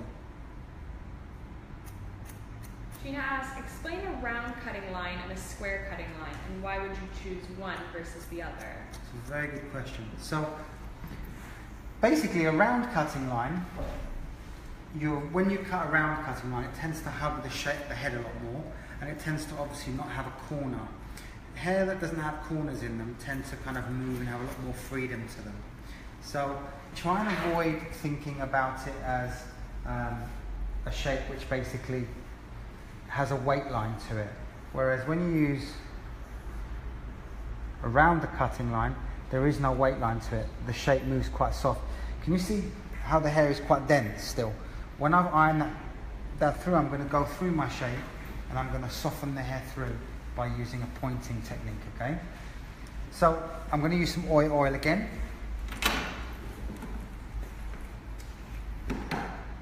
Oil, work that into the hair. And what this is going to do, when I've ironed it through, it's going to close the cuticle of the haircut for me. I love the way that colours, look in the mirror, I love the way that colour's starting to work. And once I've reduced all the density in the shape, the hair will move so much nicer. The haircut at the moment is still quite solid in the lengths, so this will just loosen it up and I'll have that sense of freedom to the shape. But it will feel like a layered bobby shape, which will be quite nice. I mean, I've got a beautiful girl that I'm working on. Look at that face. It makes my life so much easier. Try and cut this haircut on me. We're in a world of trouble. We're in a world of trouble. So, okay, going back to the last two questions. One was about, basically, I think the impression that I'm getting by the way you're asking the questions is that people are concerned about how ongoing styling will happen and how can this be transferable into the salon. Are these the kind of feelings you're getting, Michelle, looking at people's questions? Yeah, I think a lot, well, 6 inches asks... 6 inches? 6 inch. Yeah, that's a cool name. They just asked, after you had talked about expressing yourself through the art of hair, yes, that is true, only if you do art hair or session session work, but in the salon, we have to make clients happy and make the style work for the client's request. Do you think? Yeah, I mean, look, tonight we're having fun. You know, we're expressing ourselves using hair. In the salon, again, you don't have to do something really simple. You can do something really creative, but then you don't have to. You could do something really simple. Tonight we're having a bit of fun, doing something a bit creative, something which is about expression and fluidity of shape. And you don't have to, sometimes we don't have to take it as seriously. You know, hair is about having fun. And the moment we forget that, we tend to limit ourselves in regards to our personal expression. I think 6 inches or 6 inch? 6 inch. 6 inch. I think one of the beautiful things about your question is that you're obviously a very successful stylist, okay? So you've obviously got quite a big clientele because your main focus is to make your clients happy, which is amazing. And I would definitely recommend it. You know, thinking about obviously the main requests of the consumer. But at the same time, what I would say to you is I'm sure along your journey, 6 inch, you've done something which is maybe a little bit more expressive, a little bit... Jamie, do me a favour, bud. Stand there, bub, and I'll just play to you, okay? It's like, punch in the back of your head. Okay. Come here, babe, and stand now. That way you can basically see what I'm doing. Okay, where was I? Basically, in a nutshell, yes, make the clients happy, without a doubt. They're paying you money to deliver a good service. If they want a clean line, you know, just something solid and compact, that's what you do. But give them the option of doing something different. As the stylist, give them the option of having something fun. Because hair should be like a handbag. You should be able to chop and change it all the time. And your customer should think of it like that. They should think of it like, I can have this time, I can have this time, and I can constantly change my shape and my ideas. Okay. Michelle, can I borrow your hands? Yeah, of course. Sorry, we just have a pause in the connection. Let's just have a pause. There's a pause in the connection.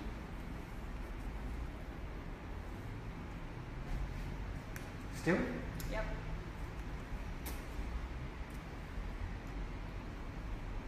Still? Yeah, it's on my side. It's just doing the loading sign. Oh, okay. What about on yours? Is yours okay, Jamie? Everything looks good here. Okay, so it's your Maybe phone. it's, yeah, maybe it's your mine. phone's well dodgy. Okay.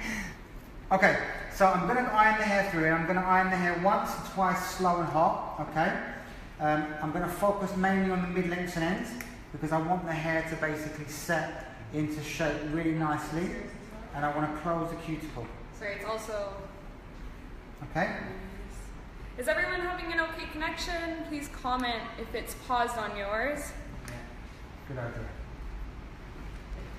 You can still see? Okay, perfect. It's probably us here.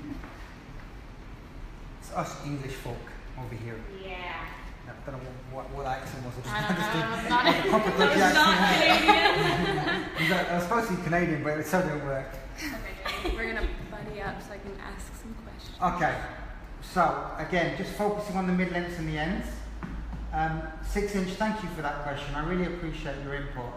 And I would say to you that make sure that obviously you keep doing what you're doing because you're obviously a very successful stylist. But at the same time, don't be scared to sometimes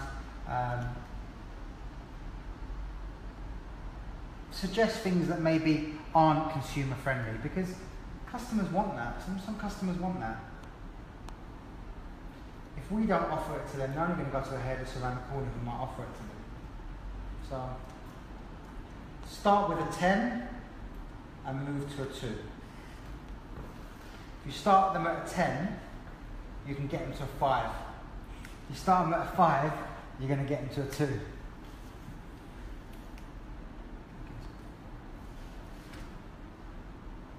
How is our connection? Are we okay, Michelle? Yeah, it seems so. Can everyone see okay? Good. Yeah. I'm coming towards the end of my ironing. This is always the bit that's a bit time consuming. But ironing is a good way of basically closing the cuticle. Again, don't see ironing as a blow drying technique. See it as a sealant technique. See it as a polishing technique rather than you're moulding the hair into shape. Just see it as closing the cuticle. Good. 2 more sections and I'm done. I can start to cut again. Have you got any more questions, Michelle? Yes, sorry, I'm just, me and Jamie are working off the same phone over here. Okay.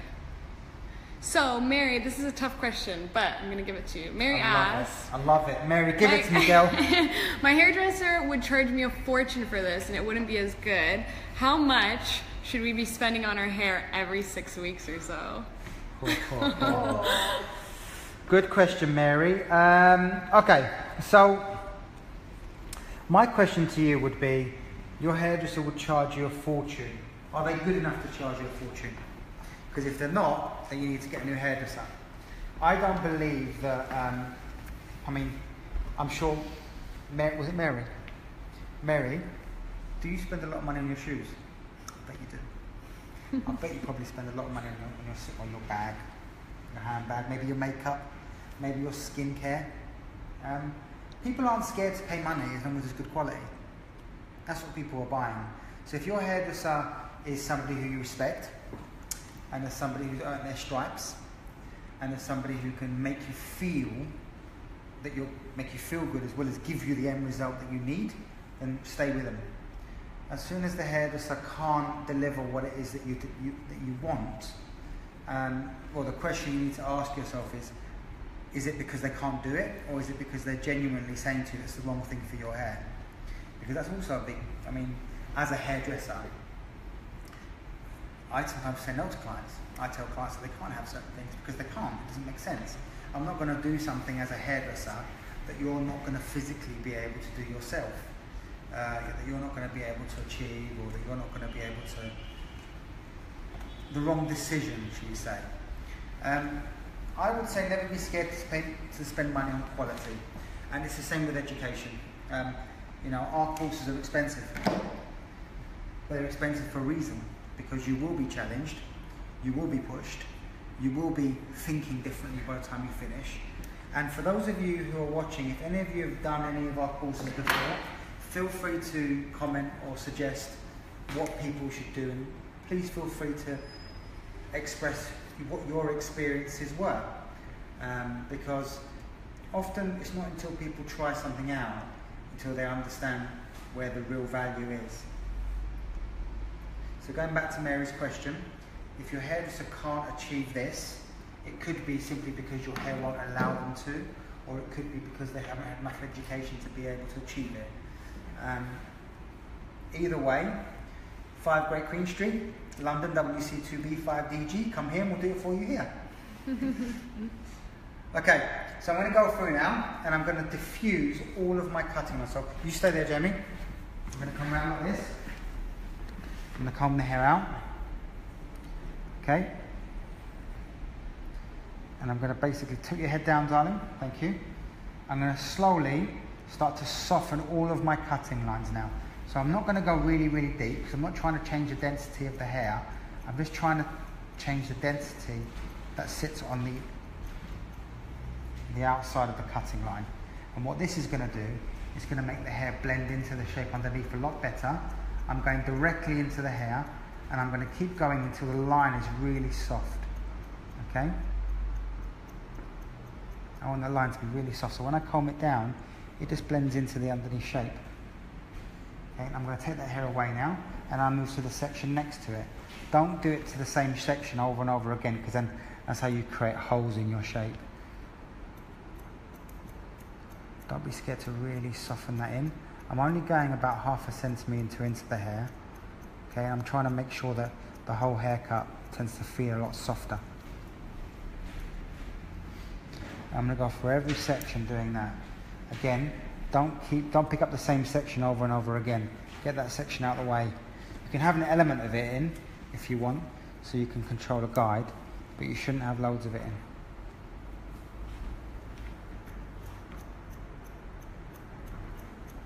Mary said she'll be stopping by soon. Is Mary based in London? Hopefully she is, otherwise she's going to have to have an expensive flight. Can you just repeat the address and where we're located again?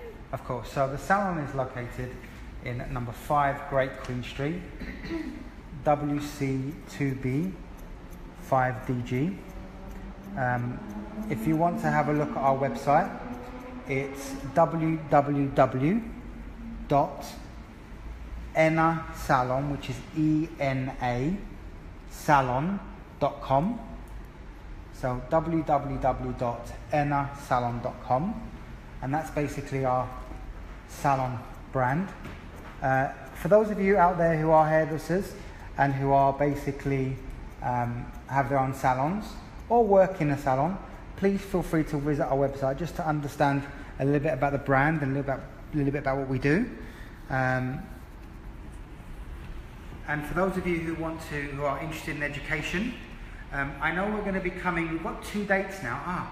I should have written it down. We've got 2 dates where we're coming to the States.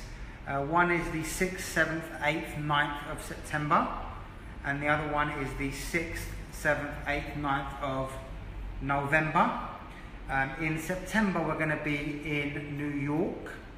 So for those of you who are based anywhere near New York and want to be part of a primary shapes course, which is our very first course that you can't jump to do any kind of education program, you have to start with that course.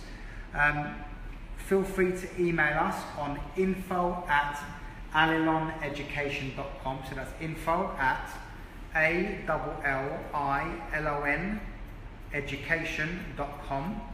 There's only 4 spaces left. So if you are interested and you live in that part of the world and you want to do some education with us, that's the email address that you need to use to try and secure your space. So it's on the 6th, 7th, 8th and 9th of September and the 6th, 7th, 8th, 9th of November.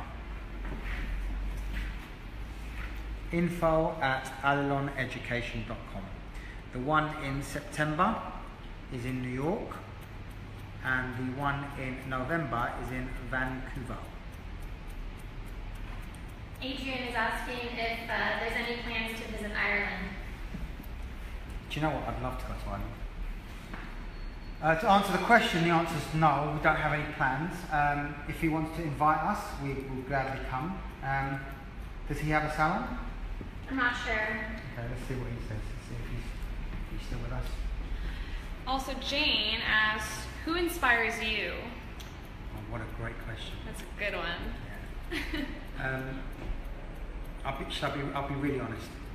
Who and what? Sorry, now she's added. Who and what inspires you? One more factor. So who inspires me, if I'm really honest, is my team. They really inspire me.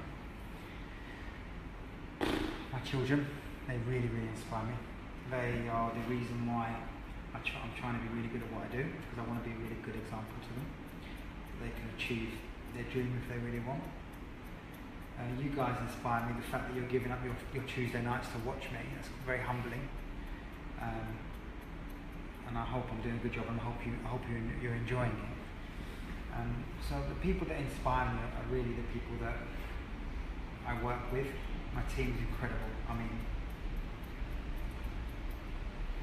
my goal when I finish my career, which may be quite soon because I'm getting quite old, my goal is to be able to say and feel like I've made a difference in a lot of people's journey, and that I've developed some really amazing people who will take the industry to the next level after I finish. That's something that I really want to be a part of. I want to be part of that process, and I really want to try and inspire people to believe that they can be amazing, because they can be. They just need to just be dedicated and focused. Getting a bit emotional. I really want us as a company to be recognised for helping people and for making a difference. And our language is the key to that, because once you master the Allilon language of hair, you'll be going around teaching with it, and you'll be going around sharing it. And hopefully, we know it's already started anyway, but people will be influenced, even people who educate themselves. And I think that for me I find quite inspiring.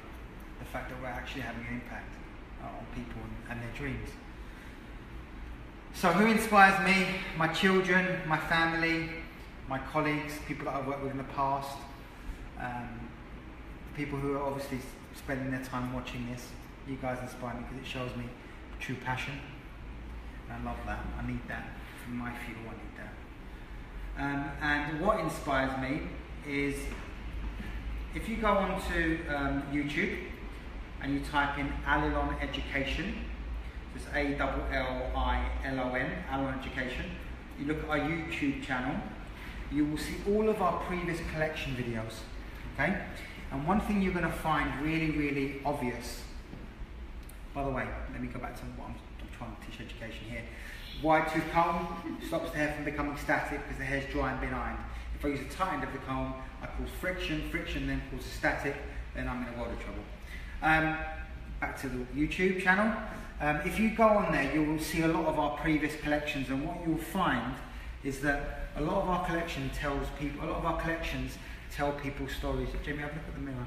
That's the kind of shape that I want to try and create. I love that little short bit peeking through. I love the idea of the blue kind of wrapping around, and that looks quite pretty. It looks like a kind of classic type graduated shape, but obviously we all know that it's so not. But I think it's nice because it opens up the face. That little point there shows off this cheekbone, which I think looks really good. If you actually aim at the hair now, so turn it around, yeah, so you can actually see it. So that little bone there now is, that little piece of length is highlighting that cheekbone. The hair that wraps around is giving this sense of positioning on the jawline. So in the front, I'm focused on the jawline with this length, and the cheekbone with this length. So those are the two lengths that are causing my shape to sit nicely. And then if you look in the mirror, you will see, can you see my fringe area, this bit here? I'm going to cut this, it sits on the cheekbone here, which will make it, give it a really nice focus on the jawline, on the cheekbone. So if I section off that hair there, so I'm going to go to the recession, the corner of the recession, okay? And I'm going to do that on this side too. Michelle, can I borrow your fingers?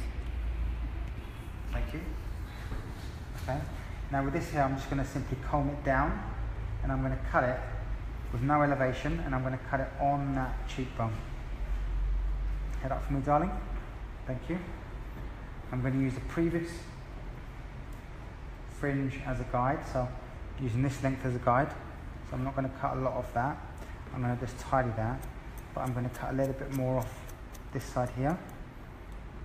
Okay, I'm going to cut slightly triangular lines, so it's getting a little bit longer on this side. That way it will sit on top of the ear. Okay, and that way, if you look in the mirror now, Jen, I'll have a bit of a fringe which highlights that cheekbone. Okay, and then when I wear it on this way, again I'm highlighting this cheekbone. So what I'm doing is I'm focused purely on the features of the face. Comb the hair to the natural form, and then just work your line, make sure it's super clean. I'm going to soften it in a minute anyway, but it allows the shape to build. I hope you guys are liking what I'm doing. I hope you're enjoying the shape. I hope you're liking the haircut. Yeah, of course. It's amazing, your really, I'm speechless. It is your haircut. Okay, I'm just going to keep this length here, okay? But can you see how, should I keep this length or should I remove it? Let me have a look. I might. Okay, I'm going to comb this hair to the natural form. Jamie, look in the mirror, babe. Natural form, okay? And then I'm going to point the line in.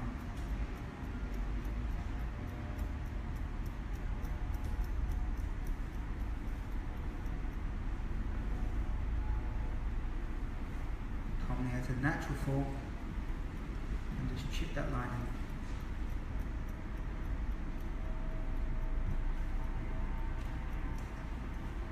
And that will just open up that cheekbone for me, okay? And then I'm going to go through, I'm just going to soften the hair through using a pointing technique. So I've got my shape underneath, I've got the hair that wraps around the ear in the back. That's all working nicely for me. Got my little kiss curl here, which I think is quite cute. And now I'm going to soften this length, and I should almost be done. So, Mary has a question. She says, you've taken a large part of your time on one do you charge, and how much time do you allow? Please ask the question if she's written it.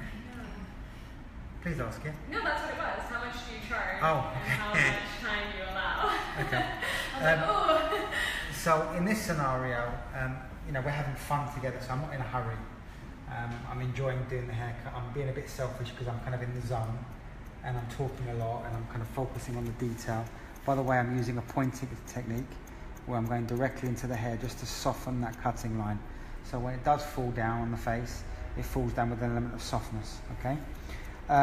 So I usually, in the salon, we all take an hour from start to finish.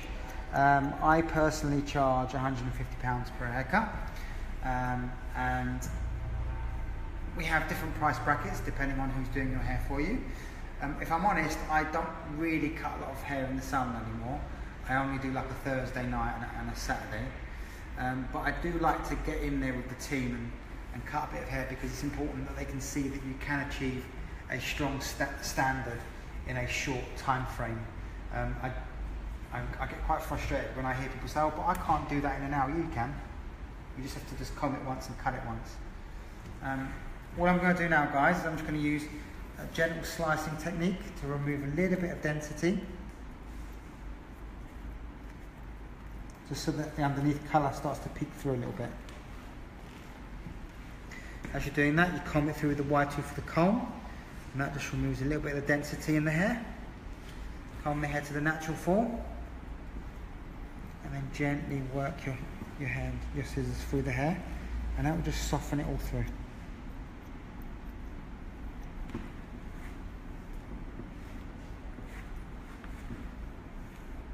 Sounds like Mary wants to come and get a haircut. Also, Donna asked, do you only style European hair? Okay, so it depends on what we're talking about. For example, if we're talking about Afro-Caribbean hair, we don't tend to work with things like relaxers a lot, and we don't tend to work with like wigs or extensions and things like that. As a brand, we don't tend to focus on that. We're not the masters at that. Or sorry, let me repeat that. Let me change the masters at that. We're not specialists at that. So I would suggest that obviously, I mean, for example, if it was a relaxed afro, we could definitely work it, we definitely cut it for you. If it was a natural afro, that wouldn't be an issue. If it was more specialised, i.e. extensions or things like that, we wouldn't be the best people for that. So there's no point in me trying to, I wouldn't lie to someone about that. If you want a really good haircut and a really good colour, you come and see us. If you want beautiful long extensions and so forth, we're not the brand. We're not the brand for that. I'm just thinking, right, suitability wise, I'm thinking about losing this length here. I'm thinking about bringing it up to like the cheek, the kind of lip area, because it looks nice when I tuck it. That looks really cool, but that's not necessarily how it's going to sit every day. So I might just bring it up so it's more of a kind of lip length. So it looks like yeah, I'm going to do that. So watch what I'm going to do. I'm going to pop the chair up. People might be going, no, please don't do that. But I'm going to do it. Please leave it, I like it. Gina says, I think you should. Yeah. On your side. So I'm going to comb it down to the natural fall. I'm going to use the corner of the lip. I'm going to roll my comb. So again, focus on the natural fall. Jamie, can you see okay? Yeah. Shall we turn around and face the light? Let's do it. Let's do it, baby. Alright, Phil, you come this side. There you go. So, comb the hair down. The corner of the lip. Let me see actually suitability wise if that will look like. Yeah, that will look quite cute. Yeah, that will look cute. So we're going to do that. Top the head. Roll your comb from that point to secure a bit. Nip it in. Now we've got a guide to work towards. Okay. Now comb the hair down to the natural fall. This is really important, okay? And then secure the hair like this. And then cut your line in.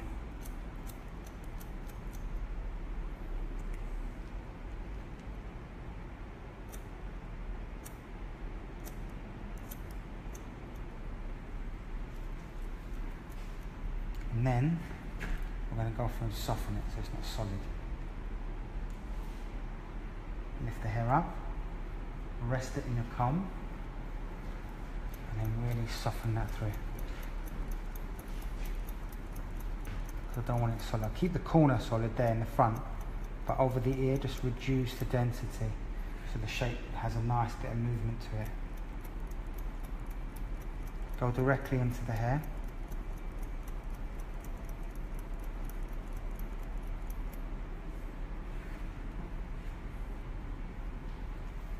That's cute on Allilon.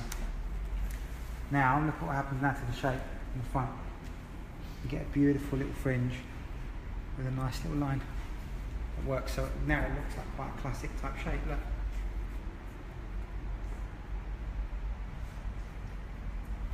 If we do tuck it, we still get a little bit poking through, but the shape will blend in a bit nicer. In fact, what would look incredible is actually if I was to blend it into the fringe full stop. So the whole thing is like a quite a rounded shape, like that. That will also look really beautiful. If I was to basically take that away there and round that off. But we're not going to do that because I don't freak her out too much. Gone for a massive change. We're going to point into the ear one more time.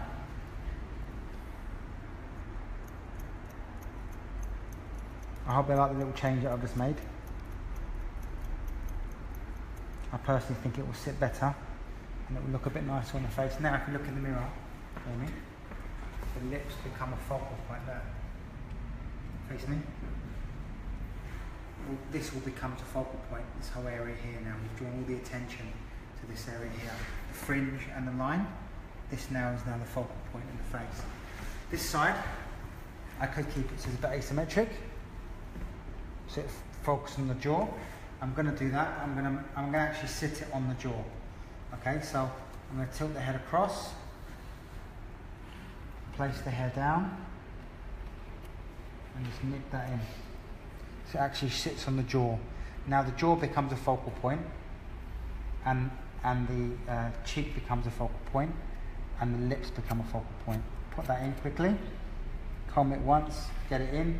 Don't waste any time. Don't faff around. And then we're going to soften that through, okay? So tilt the head again. Any questions, Michelle? Yes. Tonic Hairstyle asks, are your scissors available for sale at the moment?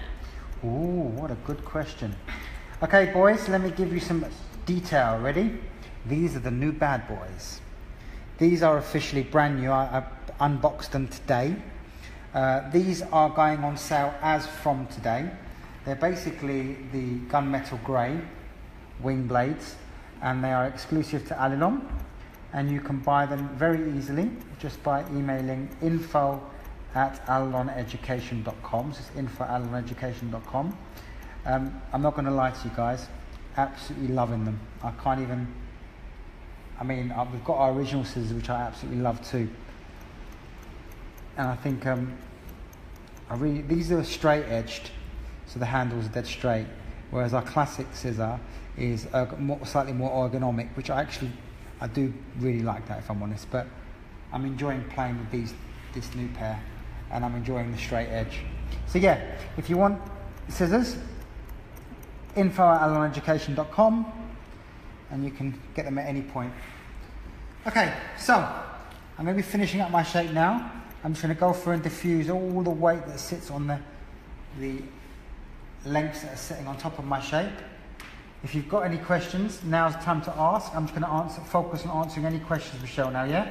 Okay. So hit me with them. All right, so this one I just thought you'd really like to hear. Mary, who was asking questions earlier, said, I've learned so much and I don't even cut hair, but I think I might like a job change. Mary, you start Monday. Okay, and then Gina asked, do you ever ask your clients if they have a bad side? A bad side? Oh, what a good question. Okay, that's an interesting question. Let me see if I've understood the question properly. I know when people kind of do loads of selfies and stuff, that's a massive thing now, isn't it? All this selfie malarkey. If you look at people's Instagrams and so forth, you'll see that they always tend to take it at a certain angle. It's usually from above slightly, and it's always kind of one side of their face. And usually it's because that's how they tend to see themselves as being, I don't know. Excuse me. Sorry.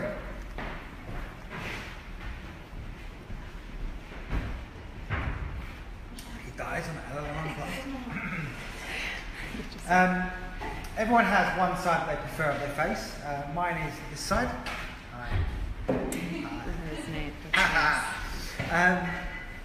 I think the reason why people tend to prefer one side of their face than the other side is simply because that side of their face is naturally slightly more symmetrical. The more symmetrical the features are, naturally the more attractive to the eye things are. That being said, a lot of people, a lot of clients, if you've got, say, a feature that isn't as attractive, you would tend to hide it by placing some length there, or placing a shape that doesn't necessarily focus on that area. Remember, when you cut a line on your face, the line is like an arrow. By the way, I'm just running the iron over the top again, just to seal the ends, because I've been pointing into it, and that obviously has an effect on how the ends sit. So if you don't want to focus on a feature, don't go cutting a line there. Because if you put a line there, that's instantly going to basically highlight that feature. And if a client or a consumer, when you're looking at them, if one part of their face isn't as symmetrical, don't cut a line, keep it soft. Try and avoid focusing the detail on that area. Good question, Liz. Okay. Linda asks, how far in advance do you need to make an appointment in your salon? It depends who's doing it for you. With me, say the directors, usually we're always out and about teaching in different parts of the world, so it's quite difficult to get an appointment with us. If I'm really honest, the chances of you getting an appointment with one of the directors is quite unlikely.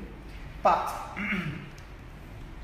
when I say to you we have a level of standard within the salon, I'm saying it with confidence because we've invested a lot of money in training people to get you to the right standard.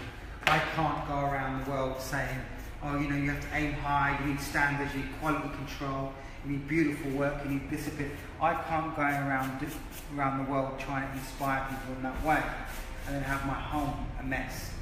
That's for me unacceptable. So I've got an incredible team who produce beautiful work and have had amazing training by some of the directors here. So feel free to try anybody out and feel free to come and experience Enna, because I promise you won't be disappointed. But to get an appointment with one of the directors, it can be very tricky, simply because we're away, we're out of the country quite a lot. John Morrison had said, Davines is currently exploding in Ireland, north and south. Any plans for you guys doing anything over here with Davines? Maybe. The Davines distributor in Ireland will potentially be the person that hires us. If he has a salon with a team of people inside and he'd like Allilon to come and train his team, we can definitely do that. If you email us info@Allilon Education, we can then have a discussion about it. At the moment there isn't anything planned. Our focus at the moment is we're doing a lot of stuff in America. Like I said, we're in New York on the 6th, 7th, 8th and 9th of September, and we're in Vancouver on the 6th, 7th, 8th and 9th of November. What a beautiful colour, guys, look at this. I mean, isn't that's incredible, isn't it? That's such a beautiful job. Evie and the colour team have done an incredible job with that. Okay, so I've come to the end of my haircut. I hope you do like my haircut. I spent a lot of time on it, and we spent a lot of time making it refined. I love the fact that you've got this multi-tone. I love the fact that you've got all these different lengths. I love the fact that you've got obviously the undercut shape, which basically sits down and looks different every time. You know, I love that. I'm going to draw it for you quickly, okay? And then if you've got any last minute questions, I want you to ask, and Michelle will answer for me. Guys, would you mind sharing one over for me? Jamie, come over here, darling. So I'm going to quickly draw the diagram for you. For those of you who are educators out there, this is a good way of you identifying how to achieve the shape and how to teach it. So from here, we've gone round like that. We came round all the way like that, down there. Nope, no we didn't. I got it wrong. This side went up and down. It was this side we started. We went round like this. We came round and then we came down the back like so. That was our first zone. This is zone 1, okay? We then worked vertical sections like this, okay? All the way around. This was our sectioning pattern. And then we came back around like this. And that was our sectioning pattern, okay? Our cutting line was round, so it hugged the head, okay? Our external shape, which again was our cutting line, came up. It came down, it carved across, and then it flicked like that. That was our shape that we cut, okay? The over direction that we used was basically on the base. Okay? So we come here out from the base when we did it, like so, okay? Our method of working was we worked from the front to the back, like so, and then we worked from the back to the front, like so. Okay, again we're going to go around like that. Perfect. Now, we go back to our sectioning. The opposite side, we came round, down, up, and round like that.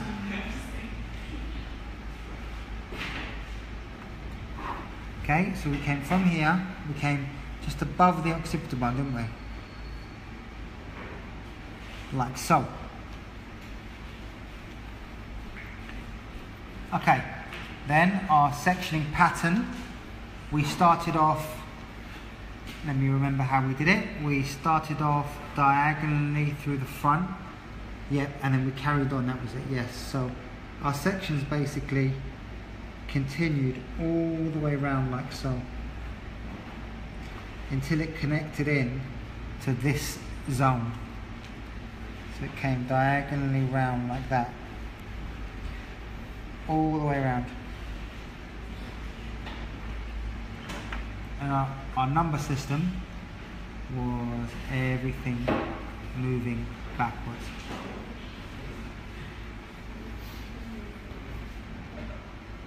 And again, our cutting line was a little bit tighter and a little bit shorter, but also round, like so, okay?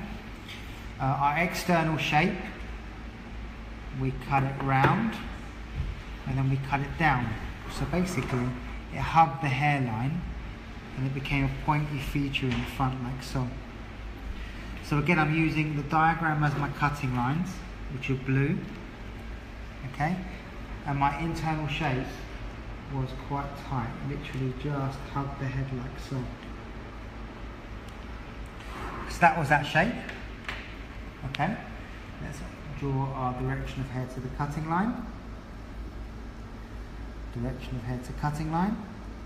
Okay, then through the top, our sectioning pattern pivoted. So it started off from the top like that, and it pivoted like so. So for those of you who are out there who are learning how to cut hair, and for those of you out there who are educators, this is a really, really important part of the process, because if you can draw a shape, you understand it. If you can't draw it, you don't understand it as well as you should. And we do a course specifically on diagram training. So if anyone would like to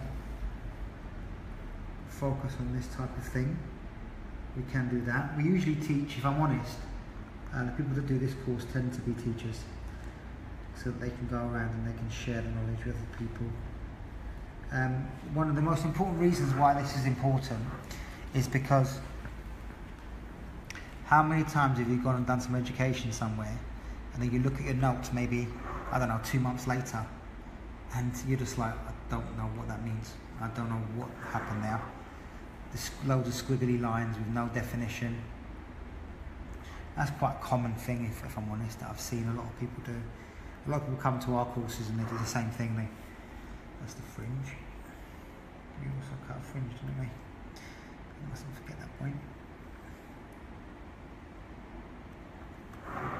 Now people come to our courses and we give them like a little bite size of the diagram training just so that they can document their work properly.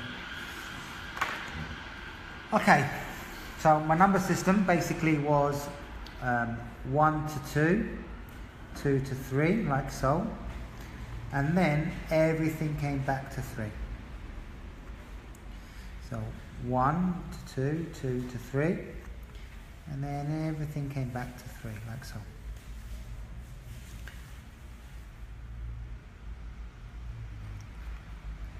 And then everything came back. So let's do this, goes to there, this goes to there, this goes to there, this goes to there, this goes to there. Good.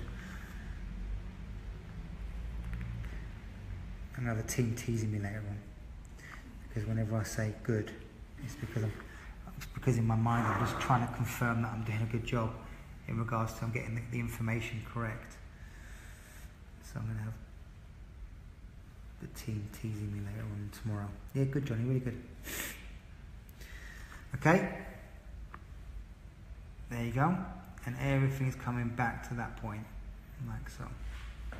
Mary has a question, and she said, I thought it was back to 2. Everything was back to 2, yes. So 1 went to 2, 2 went to 3. Sorry, 1 went to 2, 2 went to 3, and then everything came back to 3. Is that Mary who's not a hairdresser? Mary Green. Mary. Is that Pedro saying good? It's Pedro again is commenting because it was Mary that isn't a hairdresser. Mary, you're right. You're right, darling. You start Monday. I told you start Monday.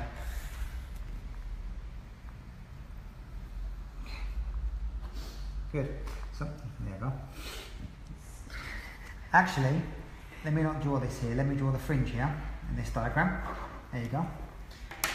I know probably the team, if any of the team are watching, they're probably thinking, Johnny, don't forget the fringe. Ted's probably thinking that now if he's watching. Johnny, John asked, If it's Jonathan, tell him he's not allowed to ask no, questions. it's John Morrison. He said, hey Johnny, Hey, Johnny mate. from Belfast here. How you doing? Firstly, stunning look, absolutely loved it. Secondly, Thanks, mate. are there any one-day color or cut courses at Emma Salon? Or are they all 2 or 4-day courses? Okay, so if you go on to www.alliloneducation.com, what you're going to find, actually, it went slightly shorter, didn't it? It went slightly shorter on one side. If you go on to www.alliloneducation.com, what you're going to be able to see is you're going to be able to see all of our courses. The majority of them are 2 days. If you want us to come into your salon and spend a day with you, obviously we can do that for you. If you email us at info@Allilon Education, a lot of people tend to hire us to come to their salons to train their staff. Even if it's for a day, it's just kind of like a source of inspiration for the team, which is really cool. Now remember, do you remember this length that I had here? I basically allowed this length, I measured it by basically dropping it to the hairline, okay? So it was about there, and what you do, we did a round cutting line like this, okay? And all the hair came back to this point, which then allowed to keep length in the front and length on the outline. And then don't forget, after, when the hair came down, when the disconnection dropped, it dropped down to the jaw. So the line came from the inside of the shape, and it dropped down to the jaw on one side like this. This is obviously my disconnection length. Then we had our fringe, which basically went up around like that. And on this side, we basically went round to the corner of the lip, like so. And then this hair came down like that. And this hair, let me do this again, sorry, not happy with that. This hair came down, which was the hair on the side. And the fringe dropped around, I think it was by the cheekbone, wasn't it? Yeah. Like that. So that's the basic mechanics of my shape. Sorry, my drawing is a bit scruffy, I do apologise. A bit messy. I hate when I get messy. Okay. I hope you've enjoyed this. I've drawn you the whole haircut. Feel free to share this video. I've enjoyed doing the haircut for you. Please say thank you to my model who's been amazing today. I just want to say thank you for watching. Thank you for asking questions. If you do have any more questions, feel free to email us or Facebook me or whatever. And we will see you next week. Next week I'm going to be in the Philippines. So we'll be doing an Allilon Unplugged from the Philippines. So hopefully I'll see you then. Have a lovely day. Thank you for joining in.